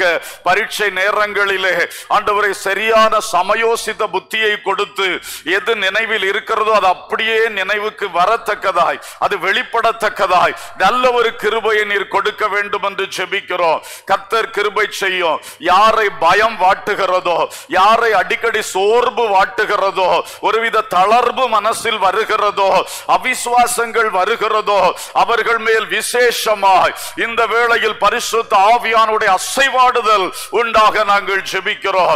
எங்கள் உள்ளத்தில் வாசம் பண்ணுகிற ஆவியானவரே, பிள்ளைகளுடைய உள்ளங்களில் வாசம் பண்ணுகிறவரே, அவர்களுக்குள் எழுந்தருளும் அப்பா, எழுந்தருளும் அப்பா. ஒவ்வொரு பிள்ளைகள் மேல் அசைவாடும் ஆண்டவரே. அப்பா ஸ்தோத்திரம். சிலருக்கு எதுக்கெடுத்தாலும் மன உளைச்சல்கள், டென்ஷன்கள், எதற்கெடுத்தாலும் கோபங்கள், ஆத்திரங்கள், இந்த நிலைமைகள் இருக்கிற பிள்ளைகளுக்கு ஆண்டவர் இறங்கி நல்ல சமாதானத்தை தரும்படியாய் ஜெபிக்கிறோம், நல்ல தன்மைகளை தரும்படியாய் ஜெபிக்கிறோம். கர்த்தருடைய வல்லமையான கரம் அவர்கள் மேல் இருப்பதாக.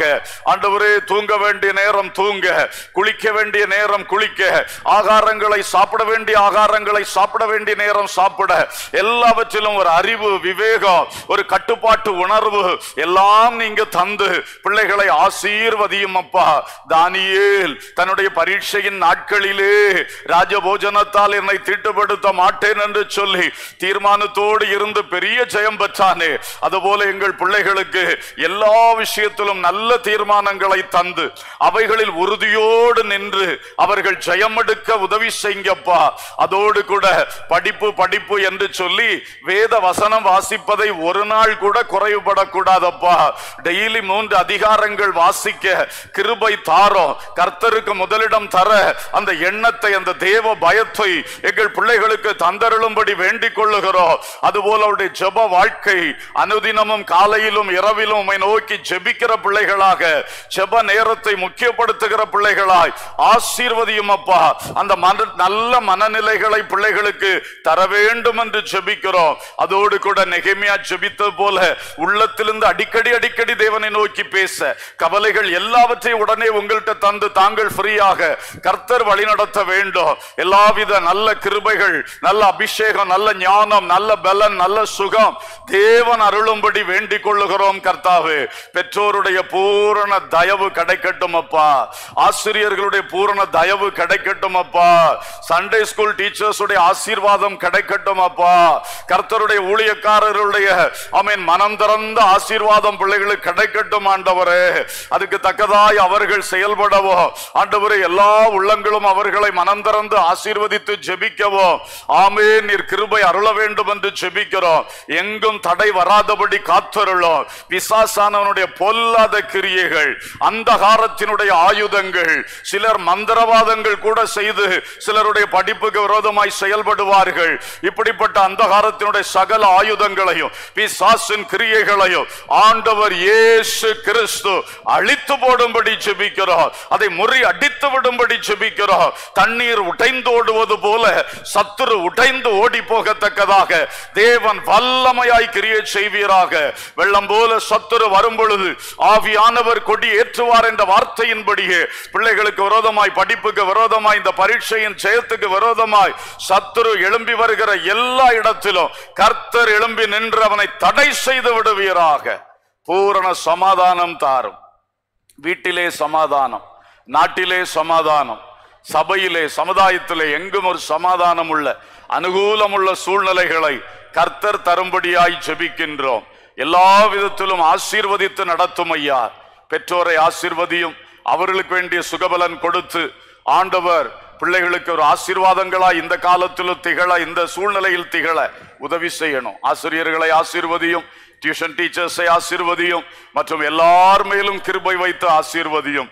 குறிப்பா இன்று இந்த கூட்டத்தில் பங்கு பெற்ற ஒவ்வொரு பிள்ளைகளும் மார்க் லிஸ்ட் வரும் பொழுது தாங்கள் நினைத்ததை பார்க்கிலும், ஜெபித்ததை பார்க்கிலும் அதிக மதிப்பெண்கள் பெற்று மிகுந்த சந்தோஷம் அடைந்து கர்த்தரே இதை செய்தார் என்று உமக்கு சாட்சி சொல்லத்தக்கதாக அன்பின் தகப்பன் கிருபை செய்ய வேண்டும் என்று கெஞ்சுகிறோம். தகப்பனே, ஆசீர்வதியும் பொறுப்படும். இந்த ஊழியத்தை அழகாய் இங்கே செயல்படுத்தின அன்பு தேவ ஊழியர்களுக்காய், விசுவாச சகோதரங்களுக்காய், இந்த Kadamalaikundru full gospel education institution டீமுக்காக எல்லாருக்காக ஸ்தோத்தரிக்கிறோம். ஆசீர்வதியும். தேவ கிருபைக்கு ஒப்பு கொடுக்கிறோம். சகல துதியும் கனமும் மகிமையும் உமக்கே நாங்கள் செலுத்துகின்றோம். இயேசுவின் நாமத்தில் கேட்கிறோம் ஜீவனுள்ள பிதாவே. ஆமேன், ஆமேன்.